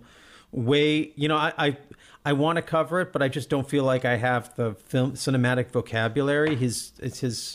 Every time I hang out with Skinner, I feel dumb because he's always talking about Tarkovsky, and I haven't dug into my Tarkovsky enough yet. You got to. I know. Tarkovsky's good. I'm actually staying someplace where I've got a big screen TV now, and there's films. Like, I want to be immersed. When I watch a film with subtitles, I want to be immersed in it. Otherwise, I get distracted, and it's annoying. So. And his movies are very immersive, and it actually isn't a lot of talking in a lot of them. Like Stalker. It's pretty quiet, but man, that movie really, at least for me, really pulls you in. Like, he's one of my favorite filmmakers. So if you and Skinner would have a great conversation. It's but definitely be awake because it's some slow movies. Brian, I'm always awake. I'm always awake. But that's great about Skinner. I keep seeing stuff about his movie on like Instagram and online, and like even just like IMDb news and stuff. So it's really exciting when a guest we have or a friend is doing so well with their film, because it's really hard. It's so hard through every part of the process to get a movie made and out there and seen, and getting to the point where even like winning awards is fantastic and thrilling. Yeah, I really hope it means that he gets to make more movies, because this, as someone who's made films with no budget, he's in the same boat that you were with your film, and just the hope is that he gets to work with a significantly larger budget next time and see what he can do when he really has the reins of a production. So, good job, Skinner. We're very, very happy for you, and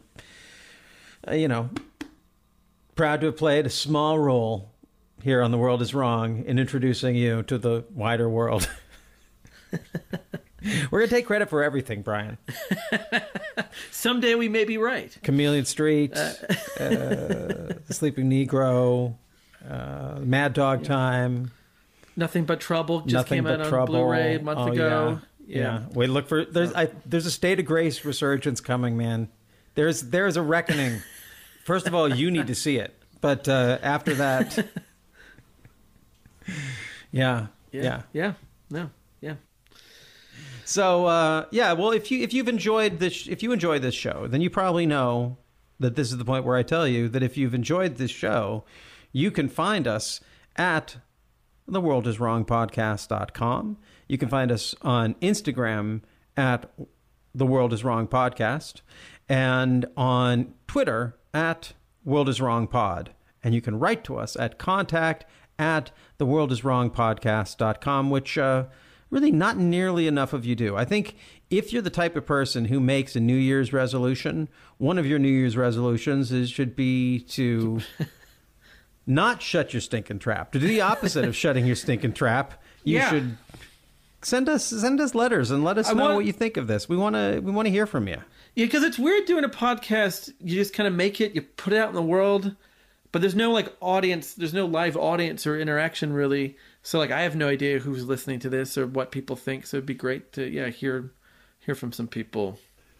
You know who I know who listens to this because she comments on almost every Instagram post is Rhonda Bogman. Thanks, Rhonda. Yeah. If you want to be like Rhonda and have us say your name on the show, be more consistent in letting us know what you think. Because this is a feedback loop, people. Yeah. We're feeding it to you, and we want you to feed it back to us. I know it sounds a little gross, but it sounds like a human centipede sort of thing going on. No, it's not like that at all. So, any last words on the new year? Do you want any regrets from last year? Any things you're proud of? No, I just need to start catching up on stuff for our Oscars. I need to know what movies are good that the Academy does not think are good, so we can have our show about it. So I definitely have a bunch of movies on my radar, new stuff that I really want to see, just so I can have my say in what I think was the best films of 2021. Yeah. I had a conversation with your co-host from the Director's Wall, AJ Gonzalez. He's putting together his list. I think this Oscars thing, and and maybe we can. This is good. We're ending here for those of you who are listening to this and following along. And I guess you wouldn't be hearing this if you weren't. So why am I saying that? You should start making your Oscars lists. What film? Because I think it's a great exercise. Because on the one hand, it really takes the edge off of the films you love not getting nominated, to know that now they qualify for this other thing. And I hope that if enough people send us their lists, maybe we can find a way to include them in our Oscars episode. Listeners poll Oscars awards. Yeah. So, but it all starts with you sending us a letter or an email. I guess we're not asking for letters. We're not giving you an address. Send us an email. A email laced with anthrax, and no one will get hurt by it, because that's the safest way to send your anthrax is through the email. And is that too dated a reference? You don't remember the days when people were afraid of getting letters laced with anthrax? No, I think that's fresh. That's a fresh thing. Okay, fresh enough. It was a traumatic thing in 2001, knowing that there were people getting anthrax letters. I'm still thinking about it. Or maybe I'm thinking about it because of the role anthrax plays in one of this year's sure-to-be nominees. But I'll wait for, that's a little... It's one of them. So when you get to that point, when you get to the anthrax, you'll know it. So did that get you excited? Yeah. Okay. I'll leave you on that moment of excitement, anticipation, and dread, and maybe that's the way to go into 2022. Yeah. Just until next time, folks. Just remember, don't let it get you down. The world is wrong, and it's probably wrong about you. I can hear him, but I can't find him. Manson. You lift up this rock, and I'll try to swim out from underneath. Ribbit, ribbit. I was raised in a prison. I don't know any other way. I like it. Prison's my mother. Come on. Ah! Ow! I've been bit! Quick, miss, run home and tell Mom and Dad that I'm bit. I've been bit too, and I like it. The truth don't play no favorites. Bite on that, Jack. Hurry before the poison starts working in. Hurry, boy.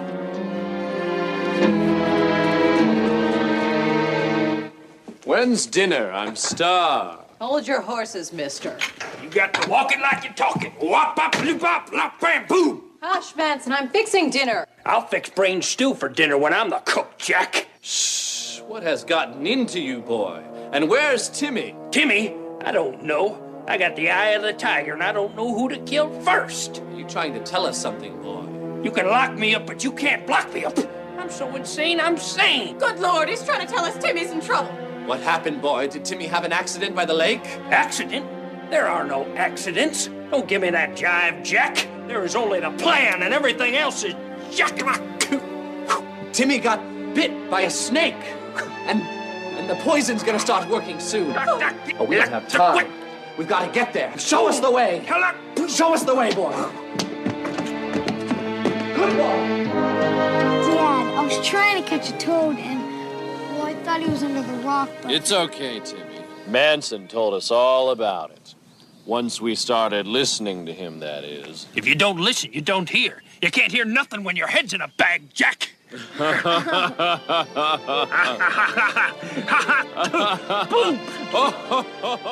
Hi, I'm Brian. And I'm AJ. And we have a podcast called The Director's Wall, examining a filmmaker's career, film by film. First up was M. Night Shyamalan, then Francis Ford Coppola. Who's next? Is there anything to this whole auteur theory? Find out on The Director's Wall. Subscribe via Apple Podcasts, Google Podcasts, Stitcher, or your preferred listening platform.